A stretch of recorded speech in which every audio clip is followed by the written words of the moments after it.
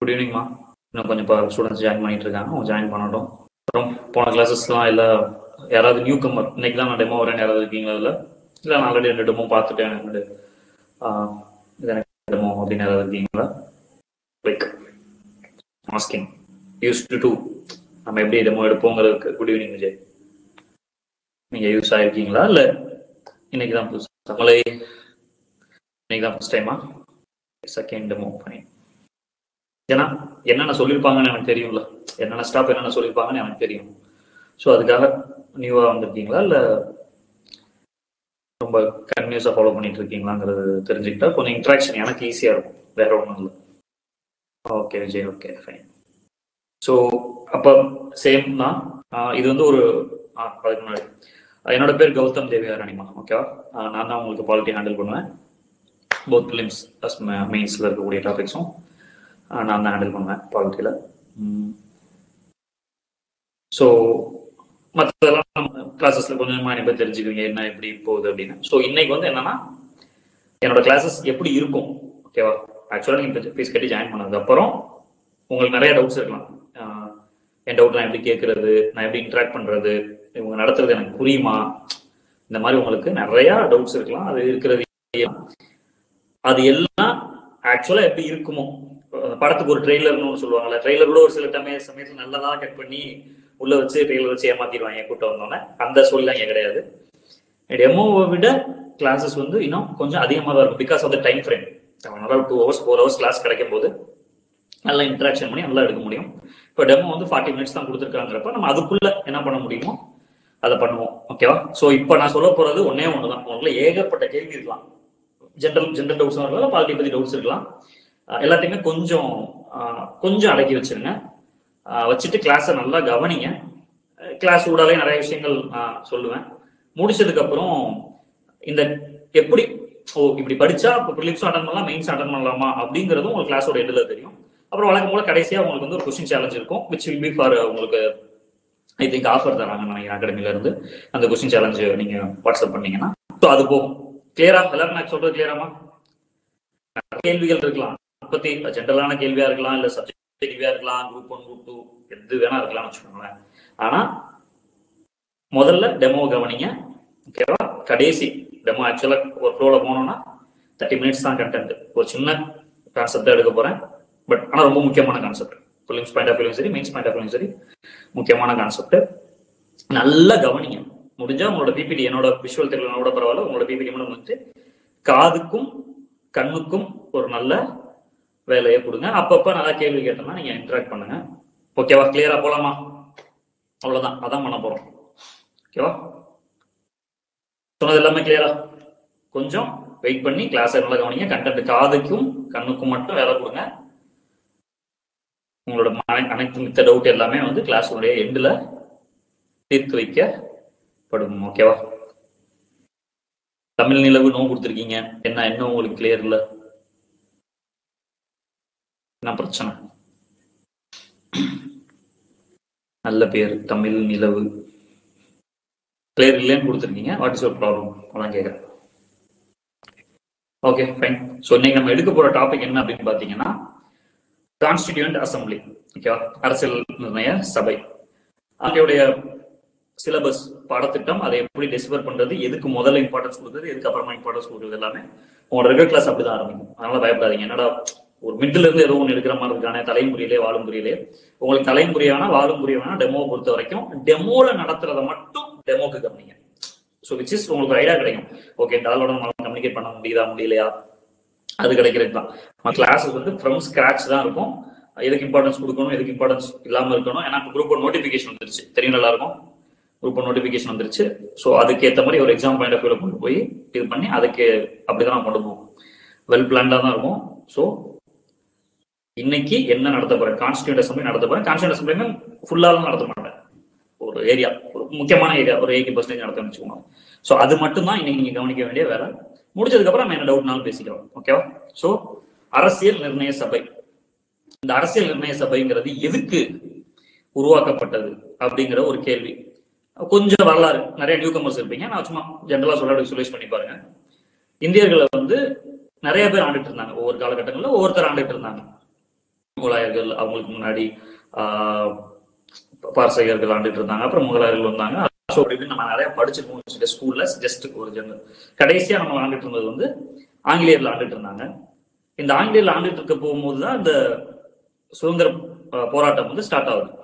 ஓகேவா, பயங்கரமா ஸ்டார்ட் ஆகி அது காந்தி உள்ள வந்ததுக்கு அப்புறம் 1906களுக்கு அப்புறம் கொஞ்சம் வேற மாதிரி அது ஒரு விஷயத்துக்கு போகுது. ஒரு 20-25 வாக்குல வந்து பொலிட்டிக்கல் ரைட்ஸ் நிறைய கேட்க ஆரம்பிச்சோம். பொலிட்டிக்கல் ரைட்ஸா, உங்களுக்கு பொலிட்டிக்கலா ரைட்ஸ் கொடுங்க, அதாவது கமிட்டி இருந்துச்சுன்னா கமிட்டில இந்தியர்கள் இருக்கணும், அந்த மாதிரி நிறைய கேள்விகள் கேட்கப்பட்டு அப்படி இருந்த டைம் அது 1928. டு பி ஸ்பெசிபிக் சொல்லணும்னா ஜவஹர்லால் நேருடைய அப்பா மோதிலால் நேரு வந்து ஒரு ரிப்போர்ட், நேரு ரிப்போர்ட், அதெல்லாம் நீங்க ஸ்டில் எல்லாமே படிப்பீங்க. ஓகேவா, அதை சொல்லி இந்தியர்களால் முடியும், ஒருத்தர் கிண்டல் பண்ணியிருப்பாரு, இந்தியர்களால் முதல்ல அவங்களுக்கும் ஒரு ஒரு சட்டம் கிரியேட் பண்ண முடியுமா, ஒரு கான்ஸ்டியூஷன் கிரியேட் பண்ண முடியுமா கிண்டல் பண்ணியிருப்பாரு. அதுக்கு தான் நேரு ரிப்ளை பண்ணியிருப்பாரு. இது போயிட்டே இருந்துச்சு. இப்படி போயிட்டே இருக்கும்போது என்ன கேட்டுட்டு இருந்தாங்க அப்படின்னா, எங்களுக்கு கொஞ்சம் இடம் கொடுங்க, எங்களுக்கு கொஞ்சம் மதிங்க அப்படின்னு கேட்டுட்டு இருந்தது போய் ஒரு 30-35 அந்த டைம்ல என்ன ஆயிடுச்சு, நாங்க தனியாவே நாங்க பாத்துக்கிறோம், எங்க வேலையை எங்களுக்கு வந்து பார்க்க விடுங்கிற அந்த பேச்சு. அதாவது எங்களை கொஞ்சம் உள்ள அனுமதிங்க சாமி, நாங்க உள்ள வரோம், எங்களுக்கு நாங்க எங்க நாடு இது அப்படின்னு கெஞ்சிக்கிட்டு இருந்தது போக, நீ முதல்ல வெளியே கிளம்பு, நான் வேலையை பார்த்துக்கிறேன், எனக்கு எல்லாமே பண்ண தெரியுங்கிற ஒரு மாற்றம் அடைந்த டைம். ஸோ அப்போ முதல்ல ஃபர்ஸ்ட் இந்தியர்களுடைய அரசியல் அமைப்பு சட்டத்தை இயற்றுவதற்கு அவங்களுக்கு தனியா ஒரு அரசியல் நிர்ணய சபை வேணும். இந்தியர்களாலேயே உருவாக்கப்பட்ட, இந்தியர்களை கொண்ட ஒரு அரசியல் நிர்ணய சபை தனியா உருவாக்கப்படணும் அப்படின்னு சொல்லி முதல்ல ஒரு வாய்ஸ் கொடுக்கிறவர் யார் அப்படின்னு பாத்தீங்கன்னா தலைவர் மிஸ்டர் மணபேந்திரநாத் ராய். ஓகேவா, 1934 இத எடுத்து வைக்கிறார். 1934 மணபேந்திரன் நாய் தான் சொல்றாரு. ஃபர்ஸ்ட் என்ன சொல்றாருன்னா, இந்தியர்களுக்கு என்று தனியாக அரசியல் அமைப்பு நிர்ணய சபை உருவாக்கணும், constituent assembly, the idea of constitution assembly for India was put forward by யாருன்னா மிஸ்டர் எம்.என். ராய், மணபேந்திரநாத் ராய். ஓகேவா, ஸோ அதை தொடர்ந்து 1938 ஜவஹர்லால் நேரு, இந்த டைம்ல நம்ம நேஷனல் காங்கிரஸ்ல ஃபார்ம் பண்ணி பயங்கரமா ஒரு பொலிட்டிக்கலா ஜஸ்ட் போராட்டமா மட்டும் இல்லாம ஐ மீன், சோ மணபேந்திரநாத் 1934 முதல்ல அவர் தான் வந்து சொல்றாரு, இந்த ஒரு ஐடியா அப்படி இருக்கணும், அப்படிதான் கரெக்டா இருக்கும் அப்படின்னு. சோ அதையே வந்து Jawaharlal Nehru 1938 INC Indian national Congress மாநாட்டில் வந்து அதை எடுத்துரைக்கிறார். இப்படி பண்ணணும் நம்ம கண்டிப்பா. அந்த அசம்பிளி, ஓகேவா, அந்த அசம்பிளி வந்து எப்படி இருக்கணும்னா, யார் யூனிவர்சல் அடல்ட் பிரான்சைஸ், அதாவது இந்தியர்களால தேர்ந்தெடுக்கப்பட்ட, ஓட் பண்ணி தேர்ந்தெடுக்கப்பட்ட ஒரு அமைப்பா, நிர்ணய சபையா தான் அது இருக்கணும் அப்படின்னு சொல்லி சொல்றாரு 1938. சோ இது நடந்துட்டு இருக்கு. இது கிட்டத்தட்ட எப்பன்னா செகண்ட் வேர்ல்டு வார் டைம்ஸ், கரெக்டா, செகண்ட் வேர்ல்டு வாரோட டைம் ஸ்டார்ட் ஆகுது. இந்த மாதிரி வாய்ப்பு, இதுதான் சான்ஸ் சொல்லி நம்மளுக்கணும் நிறைய வெள்ளைக்காரங்க டிமாண்ட் பண்றாங்க. வெள்ளைக்காரங்களுக்கு வழி இல்லை, பிகாஸ் அவங்க வந்து இந்தியர்களுடைய சப்போர்ட் வேணும். அவங்களுக்கு ப்ராடக்ட்ஸ் செய்யறதுக்காக இருக்கட்டும், எல்லாத்துக்குமே வந்து இந்தியா தான் ஒர்க் ஃபோர்ஸா இருந்துச்சு. ஸோ முதல்ல என்ன சொல்றாங்க அப்படின்னா, சரி நாங்க வந்து உங்களுக்கு ஒத்துக்கிறோம், நாங்க உங்களுக்கு வந்து ஒரு டொமினியன் ஸ்டேட்டஸ் தர்றோம் நாங்க அப்படிங்கிற மாதிரி அப்ப இருந்த லிலித் கவு அப்படிங்கிற ஒரு வைஸ்ராய் வந்து அதை சொல்லியிருப்பாரு. இதெல்லாம் நீங்க மட்டும் ஹிஸ்டரியில படிப்பீங்க. ஓகேவா, மாடர்ன் ஹிஸ்டரியில் படிப்பீங்க. பட் அதை ஏத்துக்கல நம்மளுக்கு, அதெல்லாம் சரிப்பட்டு வராது அப்படின்னு சொல்லிட்டு ஆகஸ்ட் ஆஃபரை வந்து நிராகரிச்சிருவாங்க. அதான் ஆகஸ்ட் ஆஃபர்னு சொல்லுவோம். ஓகேவா, அதுக்கப்புறம் 1942 சர் ஸ்டஃபோர்ட் கிரிப்ஸ் அப்படிங்கிற ஒரு தலைமையில வந்து கிரிப்ஸ் மிஷன் அப்படின்னு ஒண்ணு வருது. அவங்களுடைய ப்ரொபோசலையும் வந்து என்ன பண்ணிடுறாங்கன்னா, முஸ்லீம் லீக், ஓகேவா, முகமது அலி ஜின்னா தலைமையில அப்ப முஸ்லீம் லீக்னு தனியா ஒரு கூட்டமைப்பு இருந்துச்சு, அவங்க செயல்பட்டு இருந்தாங்க. அவங்க வந்து அதை நிராகரிச்சிட்டாங்க. யாருடைய ஸ்டஃபோர்ட் கிரிப்ஸுடைய ப்ரொபோசலை நிராகரிச்சிடுறாங்க.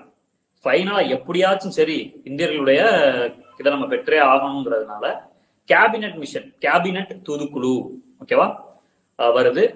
இது வந்து யார் யார் இருக்கான்னு பாத்தீங்கன்னா 3 பேர், mister Bentinck Lawrence, sir ஸ்டஃபோர்ட் grips, AV Alexander. இவங்க 3 பேர் இந்தியா வர்றாங்க. வந்து ஒரு பிளானை முன்வைக்கிறாங்க, இப்படி இருக்கும். ஓகே ஃபைன், தனியா பிரிட்டிஷ் ஆட்சி கீழே இருந்த இடங்கள்லாம் தனியாகவும், பிரின்ஸ்லி ஸ்டேட்ஸ், அரசர்கள் என்னதான் பிரிட்டிஷே இருந்தாலுமே சில ஏரியாக்கள் இன்னுமே மன்னர்கள் வந்து பிரிட்டிஷ்காரோட கண்ட்ரோல் இருக்கும், பட் டைரக்ட் கண்ட்ரோல் வந்து மன்னர்கள் சிற்றரசர்கள் அப்படி பண்ணிட்டு இருந்தாங்க. அவங்க ஒரு பக்கம் இருப்பாங்க. அது போக இண்டிபெண்டன்ட் ஸ்டேட்ஸ் இந்த மாதிரிலாம் இருந்ததெல்லாம் தனித்தனியா பிரிக்கிறான். ஓகேவா, பிரிச்சு இப்படி பண்ணணும்னு ஒரு வரைவு கொண்டு வரான். அதை ஒத்துக்கிறாங்க. அதை ஒத்துக்கிட்டு இதன் அடிப்படையில கேபினட் தூதுக்குழுவின் நிர்ணய சபை உருவாக்கப்படுது. சோ அதுக்காக என்ன பண்றாங்கன்னா 45-46 ஒரு எலெக்ஷன் நடக்குது, ப்ரொவின்சியல் எலெக்ஷன், பிராந்திய எலெக்ஷன் சொல்லி பிரிட்டிஷ்காரன் கண்ட்ரோல் இருக்கும்போது, ஏன்னா நான் சொல்றேன் பொலிட்டிக்கலா இந்தியர்கள் ஆக்டிவான டைம் அது நடக்குது. அதுல இந்தியன் நேஷனல் காங்கிரஸ் வந்து 923 சீட்டும், ஆல் இந்தியா முஸ்லீம் லீக் 425 சீட்டும், அதர்ஸ் 123 சீட்டும், இண்டிபெண்டன்ஸ் சுயேட்சையர்கள் 114 சீட்டும். சார் இது நான் மனப்பாடம் பண்ணணுமா? தேவையில்லை. ஓகேவா? எதை மனப்பாடம் பண்ணணும், எதை மனப்பாடம் பண்ணக்கூடாதுங்கிறத நான் சொல்லுவேன்.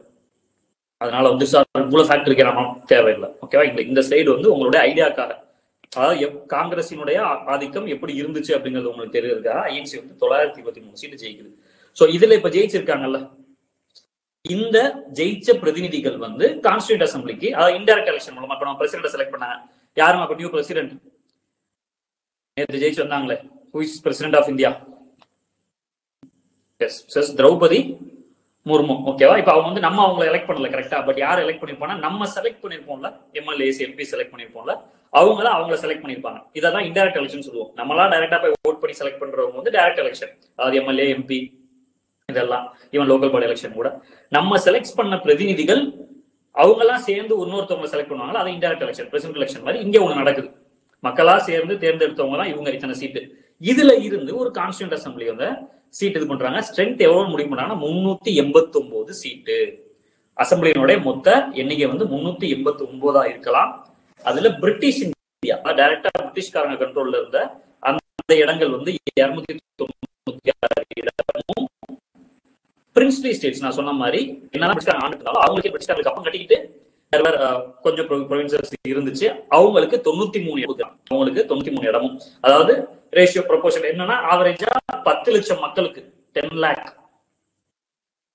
பாப்புலேஷனுக்கு ஒரு இடம் அப்படிங்கிற மாதிரி ஒரு சும்மா ஒரு கால்குலேஷன் போட்டு வந்து பிரிக்கிறாங்க. 296 இடம் வந்து பிரிட்டிஷ் இந்தியாவுக்கும் பிரின்சியஸ் ஸ்டேட்ஸ்க்கு 93 இடம் அப்படின்னு சொல்லி பிரிச்சு இப்படிதான் கான்ஸ்டிடியூஷன் இருக்கப்போன்னு சொல்லி ஒரு எலெக்ஷன் நடத்துறாங்க. இப்போ ஆட்டோமேட்டிக்கா பாருங்க, இப்ப எலெக்ஷன் காங்கிரஸ் அதிகமா இருக்கு. அப்ப ஆட்டோமேட்டிக்கா கான்ஸ்டிடியூண்ட் அசெம்பிளி யார் அதிகமா வருவா? இன்டைரக்ட் எலெக்ஷன் இருந்தாலுமே யாருக்கு அதிகமான சீட்டு கிடைக்கும்?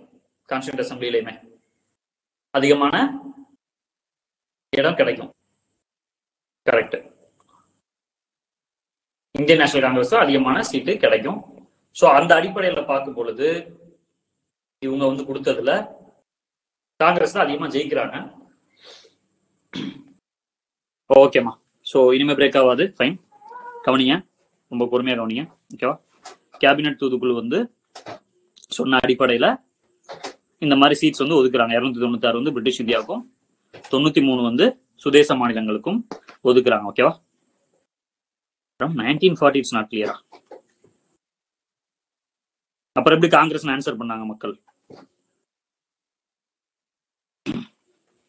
காங்கிரஸ் ஆன்சர் பண்ணிருக்கீங்களா அக்ஷயா, ஜெய்? ஆகஸ்ட் ஆஃபர் டீடைல்ஸ்லாம் உங்களுக்கு திவ்யா சரவணன் ஹிஸ்டரி கிளாஸ்ல நடத்துவாங்கம்மா. ஓகேவா? டீடைல்டா. ஓகேவா? அதாவது பாலிட்டியில வந்து யூபிஎஸ்சி மாதிரி ரொம்ப ப்ரீவியஸ் எல்லாம் படிக்க மாட்டோம். டிஎன்பிசியில மேக்ஸிமம் கரண்ட்ல உள்ளதை ஆஃப்டர் இண்டிபெண்டன்ஸ் தான் பார்ப்போம். ஓகேவா? ஃபைன். ஸோ முதல்ல சொன்ன மாதிரி திவ்யா சரவணன் ஸ்டார்டிங்ல வரலன்னு நினைக்கிறேன். என்ன நடத்துறோனோ அதை முதல்ல கவனிங்க. கவனிச்சதுக்கு அப்புறம் அதுக்கான என்ன பலன்கிறது இந்த கிளாஸோட எண்ட்லயே உங்களுக்கு தெரியும். ஓகேவா? இன்னொன்று ரெண்டாவது ஒன்னே ஒன்று சொல்லணும்னு நினைச்சேன், மறந்துட்டேன். இந்த குரூப் 1னா வானத்துல இருந்து கடல் ஆழம் வரைக்கும் எல்லாமே தெரிஞ்சிருக்கணும், எல்லாத்தையும் பயங்கரமா ரிசர்ச் பண்ணி படிக்கணுங்கிற அவசியம் இல்லை. நீங்க ஒரு டாபிக்ல பிஹெச்டி பண்ண போறது கிடையாது. இப்ப லா அண்ட் பாலிட்டின்னு எடுத்தீங்கன்னா நீங்க வந்து லா படிக்க போறது கிடையாது. ஒரு லா ஸ்டூடெண்ட் என்னெல்லாம் தெரிஞ்சுக்கணுமோ அதெல்லாம் உங்களுக்கு தெரிய வேண்டிய அவசியம் இல்லை. சயின்ஸ் எடுத்தா ஒரு சயின்டிஸ்ட் என்ன தெரிஞ்சிருக்கணுமோ அதெல்லாம் உங்களுக்கு தெரிய வேண்டிய அவசியம் இல்லை. முதல்ல அதை புரிஞ்சுக்கோங்க. உங்களுக்கு ஒரு சிலபஸ் கொடுத்துருக்கா, அந்த சிலபஸ்ல சில விஷயங்கள் இருக்கு, அதை நீங்க படிச்சாலே போதும். அதுக்கு வந்து உங்களுக்கு எக்ஸாம்பிளுக்கு நிறைய ப்ரீவியஸ் இயர் கொஸ்டின் பேப்பர் இருக்கும், அதை ஐடென்டிஃபை பண்ணி நீங்க எழுதினாலே போதும். தேவையானதை சரியான அளவுல படிச்சு சரியா எழுதினாலே இந்த எக்ஸாமை கிளியர் பண்ணிடலாம். நிறைய படிக்கணும், ரிசர்ச் பண்ணணும், இதை நோண்டணும் அதை நோண்டணும் போகாதீங்க. டைமும் இருக்காது. ஆட்டோமேட்டிக்கா நீங்க என்ன பண்ண பாதியிலே விட்டுட்டு வந்துடுவீங்க. இதுதான் இந்த எக்ஸாமோட ஃபர்ஸ்ட் நாலேஜே இதுதான். அதான் முன்னாடி பார்ப்போம். ஸோ கவனிங்க, கவனிக்க மட்டும் செய்யுங்க, கண்ணையும் காதையும் வச்சு கொஞ்சம் கவனிங்க. 10 லட்சம் பேருக்கு ஒரு இதுன்னு சொல்லி இந்த மாதிரி பிரிக்கிறாங்க. பிரிச்சதுக்கு அப்புறம் பிரிட்டிஷ் ப்ரொவின்சஸ்க்கு வந்து மெயினா 3 கம்யூனிட்டிஸ், அதாவது பிரிட்டிஷ்காரங்க கண்ட்ரோல் இருந்தக்கூடிய இடங்களுக்கு வந்து மெயினா 3 கம்யூனிட்டிஸ், முஸ்லிம்ஸ், சீக்ஸ் மற்றும் பொது பிரிவினர் சொல்லி பிரிச்சு அந்த மாதிரி கொடுக்குறாங்க. ஈச் கம்யூனிட்டி, ஒவ்வொரு கம்யூனிட்டியை சேர்ந்தவங்களுக்கும் அவங்களுடைய மெம்பர்ஸை வந்து அவங்களே எலெக்ட் பண்றதுக்கு ஒரு வசதியும் பண்ணி கொடுக்குறாங்க. இப்படியே போயிட்டு இருக்கு.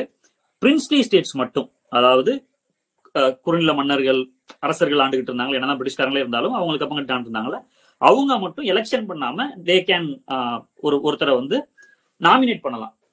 அதாவது சும்மா இப்போ எப்படி சொல்றது, இப்போ பிரசிடென்ட்டுக்கு வந்து நமக்கு ராஜ்யசபால வந்து ஒரு 12 பேரை நாமினேட் பண்ற பவர் இருக்கு. ஸோ அந்த மாதிரி நாமினேட் பண்ணலாம். மோஸ்ட்லி அந்த பிரின்சிபல் ஸ்டேட்ஸோட ஹெட் அரசர்கள் தான் வருவாங்க.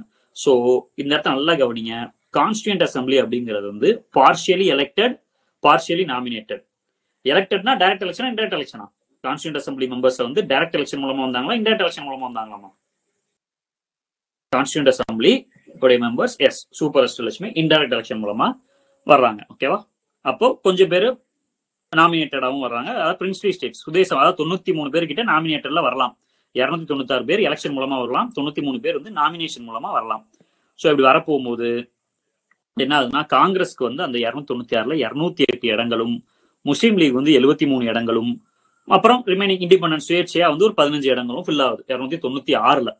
இந்த பிரின்ஸ்லி ஸ்டேட்ஸ் இருக்காங்கல்ல, இவங்க என்ன பண்றாங்கன்னா கான்ஸ்டியூண்ட் அசம்பிளில இடம் பெறல. என்ன ரீசன் நான் சொல்றேன், ஏன்னா அந்த டைம்லயே தனியா பாகிஸ்தான் வேணும், தனியா பிரிஞ்சு போறோம்னு சொல்லி முகமது ஜின்னா ஒரு சைடு போராடிட்டு இருக்காரு.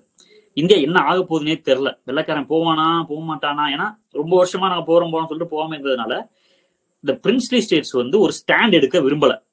நம்ம ஏதாவது ஒரு பக்கம் ஸ்டாண்ட் எடுத்து நாளைக்கு ஏதாவது பேக் ஃபயர் ஆகி போச்சுன்னா இருக்கிற இடம் தெரியாம இருந்துட்டு போவோம், அது ஒரு ரீசன். ரெண்டாவது வந்து நீங்க எப்படியோ போங்க, சுதந்திரம் கிடைச்சிச்சுன்னா நான் என்னோட நாட்டுக்கு மன்னனா இருந்துட்டு போறேன், நான் என்னுடைய நாட்டுக்கு மன்னனா இருந்துட்டு போறேன். ஃபார் எக்ஸாம்பிள் ஹைதராபாத் எல்லாம் எடுத்தேன். ஹைதராபாத் இன்னைக்கு இருக்க ஹைதராபாத் கிடையாது. அன்னைக்கு ஹைதராபாத் அப்படிங்கிற மாகாணம் எப்படி இருந்துச்சு அப்படின்னா, இன்னைக்கு இருக்க ஆந்திரா தெலுங்கானாலாம் இருக்குல்ல, மொத்தமா சேர்ந்தே ஒரு ஹைதராபாத் மாகாணம் அப்படிதான் இருந்துச்சு. அப்ப அங்க இருந்தவங்க வந்து நானே அரசனா இருந்துக்கிறேன். இந்த ரெண்டு ரீசன். ஒன்னு வந்து they don't want to take a stand, யாருக்காவது ஒருத்தர் சப்போர்ட் பண்ணி நம்ம போயிட்டு அது பேக் ஃபயர் ஆச்சுன்னா என்ன பண்றது, அந்த ஒரு காரணம். இன்னொன்னு வந்து நானே என்னை ஆண்டுக்கிறேன், எனக்கு உன்னுடைய அசம்பிளி எல்லாம் தேவையில்லைங்கிற ரெண்டு காரணத்தினாலுமே மொத்தமாவே அந்த 93 நபர்களும் வந்து கான்ஸ்டியூண்ட் அசம்பிளி அரசியலமைப்பு சபையில வந்து பங்கு பெறல. கிளியராமா? என்ன ரீசன் எதனால அப்படிங்கிற கிளியரா? ஏன்னா குரூப் 1க்கு நீங்க படிக்க போகும்போது டெஃபினட்டா கொஞ்சமாவது பேக் ஸ்டோரி தெரிஞ்சே இருக்கணும். ஏன்னா மெயின்ஸ் எழுதணும், வெறும் பிரிலிம்ஸ் மட்டும் உங்களுக்கு சர்வீஸ் வாங்கி கொடுத்துறாது, மெயின்ஸ் தான் உங்களுக்கு சர்வீஸ் வாங்கி கொடுக்கும். அதனால பேக் ஸ்டோரி. ஸோ அசம்பிளில வந்து எல்லாருமே இருந்தாங்க, இந்துக்கள், முஸ்லிம்கள், சீக்கியர்கள், பாரசீகர்கள், Anglo Indians, Indian Christian, SC ST, அப்புறம் விமனும் இருந்தாங்க, including woman of all sections இருந்தாங்க. நான் அந்த லிஸ்ட்லாம் யார் யாரெல்லாம் இருந்தாங்கிறத நான் காமிக்கிறேன். ஓகேவா? ஸோ அப்படி இருக்கும் பொழுது கான்ஸ்டியூண்ட் அசம்பிளி எல்லாரும் இருந்தாங்க அன்னைக்கு, இந்த மகாத்மா காந்தியை தவிர. ஓகேவா? Mahatma Gandhi didn't participate. இப்போ ஒரு ஜென்ரலான ஒரு பர்சனுக்கு வந்து அரசியல் அமைப்பு சபையில மகாத்மா காந்தி படிக்காத ஆட்களுக்கு மகாத்மா காந்தி இருந்திருப்பாருன்னு தான் தோணும். ஒரு ஆப்ஷன் வைக்கிறாங்க அப்படின்னா மகாத்மா காந்தியை நெக்லெக்ட் பண்ண தோணாது. ஏன்னா அவர் தான் ஃபாதர் ஆஃப் த நேஷன் சொல்லி சின்ன பிள்ளைல இருந்து நம்மளை படிக்க வச்சிருக்காங்க. அப்ப அவரோட தலைவர் இல்லாம இருந்திருக்கும்னு ஜென்ரலா யோசிப்பான் சில பேர். கரெக்டா? படிக்கவே இல்லாதாலும் சும்மா வந்து ஒரு கொஸ்டின் பேப்பர் அட்டன் பண்ண போகும்போது அது ஒரு ஆப்ஷன் தான் மகாத்மா காந்தியை நிராகரிக்கிறதுக்கான வாய்ப்பு இல்லை. பட் மகாத்மா காந்தி கிடையாது கான்ஸ்டியூண்ட் அசம்பிளில. ஸோ இந்த மாதிரி ஒரு சூழ்நிலையில அதனுடைய முதல் meeting, first meeting of constituent assembly 9 December 1946 நடக்குது. ஸோ முஸ்லீம் லீக் வந்து பாய்காட் பண்றாங்க. என்ன ரீசன்னா அவங்க வந்து தனி பாகிஸ்தான் கேட்டுட்டு இருக்காங்க. அதனால வந்து அவங்களும் அந்த மீட்டிங்க்கு வரல. ஸோ த ஃபர்ஸ்ட் மீட்டிங், முதல்ல கான்ஸ்டியூண்ட் அசம்பிளி வந்து கூடினது வந்து 9 டிசம்பர் 1946. மொத்தமா 211 மெம்பர்ஸ் வந்து அதுல பார்ட்டிசிபேட் பண்ணியிருக்காங்க. ஐஎன்சியும் கொஞ்சம் சுயேட்சையாக்களும் பார்ட்டிசிபேட் பண்ணிருக்கலாம். இப்ப ஃபர்ஸ்ட் மீட்டிங் நடக்குது, ஒரு 211 பேர் இடத்துல கூடுறாங்க அப்படின்னா அன்னைக்கு ஒரு விஷயத்தை டிஸ்கஸ் பண்ண போறாங்க. எந்த விஷயத்தை டிஸ்கஸ் பண்ண போறாங்கன்னா, யாரு இதற்கு தலைவராக இருக்கலாம் அப்படிங்கிற மேட்டர் தான் டிஸ்கஸ் பண்ண போறாங்க. பட் அந்த மேட்டர் டிஸ்கஸ் பண்றதுக்கே ஒரு தலைவர் இருக்கணும்ல. ஒருத்தர் செலக்ட் பண்ண போறோம். ஓகேவா? ஃபர்ஸ்ட் டே ஃபார் எக்ஸாம்பிள் நீங்க கிளாஸுக்கு போறீங்க. ஓகேவா? ஃபர்ஸ்ட் டே கிளாஸுக்கு போறீங்க, ஒரு 30 பேர் 35 பேர் ஸ்கூல்ல வச்சுக்கலாம். ஓகேவா? போறீங்க, உங்களுக்கு கிளாஸ் லீடர்னு ஒருத்தர் செலக்ட் பண்ணுவாங்களா? யாரு செலக்ட் பண்ணுவா? உங்களுக்கு கிளாஸ் லீடர் ஒருத்தர் செலக்ட் பண்றது யார் செலக்ட் பண்ணுவா? உங்களுடைய கிளாஸ் டீச்சர் செலக்ட் பண்ணுவாங்க. கரெக்டுங்களா? யூஸ்வலா அப்படிதான் நடக்கும். அதே மாதிரிதான் இதையும் சினரியோ வருதுங்க. 211 பேர் கூடிட்டாங்க. எதுக்கு? ஒரு அசம்பிளி நடக்க போது, அதான் வந்து இந்திய அரசியலமைப்பு சட்டத்தை இயற்ற போது. அப்ப அதுக்கு ஒரு தலைவர் வேணும். ஸோ ஃபர்ஸ்ட் டேங்கிறதுனால தலைவர் யாருன்னு செலக்ட் பண்றதுக்கு ஒரு டெம்பரரி தலைவர் வேணும். கரெக்டா? கிளாஸ் டீச்சர் மாதிரி. அப்ப என்ன பண்றாங்கன்னா, அந்த 211 பேர்லயே ரொம்ப ரொம்ப வயசுல மூத்தவர், இதான் வந்து பிரெஞ்சுல வந்து பிரான்ஸ்ல வந்து எப்பயுமே இதான் பண்ணுவாங்க. அது வந்து பிரெஞ்சு முறை. ஒரு கூட்டம் இருக்குன்னா அந்த கூட்டத்தில் அவர் முடிவு எடுக்கணும்னா அந்த வயசுல மூத்த, அதுல யாரு எல்டரா இருக்காங்களோ அவங்க தான் வந்து இருப்பாங்க. ஸோ அந்த அடிப்படையில மிஸ்டர் சச்சிதானந்த சின்ஹா வந்து ஒரு டெம்பரரி பிரசிடென்டா அன்னைக்கு கூட்டத்துக்கு மட்டும் 9 டிசம்பர் 1946 நடந்த கூட்டத்துக்கு மட்டும் ஒரு தலைவரா தேர்ந்தெடுக்கிறாங்க. So doctor Sachchidananda Sinha was the temporary president of constituent assembly அந்த டே ஆஃப் 9 டிசம்பர். கிளியரா? இவரோட வேலை என்ன? அடுத்து பிரசிடென்ட் யாருன்னு செலக்ட் பண்றாங்க. ஒரு ஓட்டிங் மாதிரி நடக்குது. அதுல வந்து யாரை செலக்ட் பண்றாங்கன்னா doctor Rajendra Prasad. Doctor Rajendra Prasad constituent அசம்பிளியினுடைய தலைவராக செலக்ட் பண்றாங்க. Wise பிரசிடென்டா H Mukherjee. Wise பிரசிடென்டா H Mukherjee select பண்றாங்க. ஸோ இனிஷியஸ்ல ஓகேவா டிசம்பர் 11 ஒரு நாள் விட்டு டிசம்பர் 11 இருந்து யார் இருக்கா? ராஜேந்திர பிரசாத் தான் வந்து கான்ஸ்டியூண்ட் அசம்பிளியோட தலைவராக இருக்காரு. ராஜேந்திர பிரசாத் நம்மளுடைய முதல் ஜனாதிபதியும் கூட. தெரிஞ்சிருக்கும்னு நினைக்கிறேன். தெரியலன்னா தெரிஞ்சுக்கோங்க. நம்மளுடைய முதல் ஜனாதிபதியுமே மிஸ்டர் ராஜேந்திர பிரசாத் தான். ஸோ வைஸ் பிரசிடென்டா ஹச்சி முகர்ஜி இருக்காங்க. லேட்டரா கொஞ்ச நாள் கழிச்சு ஒரு சம்பவம் நடக்குது. அந்த சம்பவம் என்ன நீங்க பாப்பீங்க. அந்த சம்பவம் நடந்ததுக்கு அப்புறம் வேலைப்பளு அதிக காரணத்தினால வி.டி. கிருஷ்ணமாச்சாரி இன்னொரு வைஸ் பிரசிடென்டா வர்றாரு. வி.டி. கிருஷ்ணமாச்சாரி வந்து இன்னொரு வைஸ் பிரசிடென்டா வர்றாரு. அது வந்து 16 ஜூலை 1948 கிட்டத்தட்ட ஒரு 7-8 மாதங்கள் அந்த டைம் ஃப்ரேம் ஒரு வருஷத்துக்கு அப்புறம் 1 வருஷம் and 7 மாசம் கழிச்சு இந்த சம்பவம் நடக்குது. நடுவில் ஒரு விஷயம் நடக்கும். அது என்னன்னு பார்ப்போம். ஸோ இது மட்டும் ஞாபகம் வச்சுக்கோங்க. ராஜேந்திர பிரசாத் வைஸ் பிரசிடென்ட் வந்து ஹச்சி முகர்ஜி. ஓகேவா? கிளியராமா? கிளாஸ கெட் பண்ண முடியுதா உங்களால? அந்த ஃப்ளோ புரியுதா? ஸோ அதுக்கடுத்து ஒரு நாள் கேப் விட்டு 12ஆம் தேதி கேப் விட்டு 13ஆம் தேதி டிசம்பர் 13 1946. இது எல்லாமே நல்லா ஞாபகம் வச்சுக்கோங்க. இன்னும் சுதந்திரம் கிடைக்கல. இன்னும் நமக்கு சுதந்திரம் கிடைக்கல. இது எல்லாமே நடக்குது 1946லயே நடக்குது. ஓகேவா? டிசம்பர் அந்த எண்டிங்ல. ஸோ ஜவஹர்லால் நேரு என்ன பண்றாருன்னா அப்ஜெக்டிவ் ரெசல்யூஷன், கொள்கை தீர்மானம் அப்படின்னு ஒண்ணு கொண்டு வராரு. ஓகேவா? வந்து பாஸ் பண்ற அசம்பிளினா அதானே. இப்ப நம்ம பாக்குற சட்டசபையெல்லாம் பாக்குறோம். ஏதாவது ஒரு தீர்மானத்தை கொண்டு வராங்க. அந்த தீர்மானத்தை நிறைவேற்றணும். இப்படிதானே இருக்கு அசம்பிளி ஃபங்க்ஷன். இது ஆரம்பத்துல இருந்தே அப்படிதான். ஓகேவா? அப்படி ஒரு கொள்கை தீர்மானத்தை கொண்டு வராரு. அந்த கொள்கை தீர்மானம் வந்து ஜனவரி 22 1947 எல்லாருமே அக்செப்ட் பண்ணிடுறாங்க. அதாவது பாஸ் ஆயிடுச்சு. இந்த கொள்கை தீர்மானத்துல சொல்லியிருக்கக்கூடிய விஷயங்கள், இந்த அப்ஜெக்டிவ் ரெசல்யூஷன்ல சொல்லியிருக்கக்கூடிய விஷயங்கள் தான் இன்னைக்கு இருக்கக்கூடிய பிரியாம்பிள். அரசியலமைப்பு நம்மளுடைய புத்தகத்துல முன்னாடி ஃப்ரண்ட் பேஜ் அப்படின்னு சொல்லுவாங்க. இண்டெக்ஸ்ங்கிற மாதிரி வச்சுக்கோங்க. இல்ல ஒரு சுருக்கம் அப்படிங்கிற நம்ம முன்னுரைன்னு வச்சுக்கோங்களேன். அதனுடைய சாராம்சமா இருந்தது இந்த அப்ஜெக்டிவ் ரெசல்யூஷன் தான்.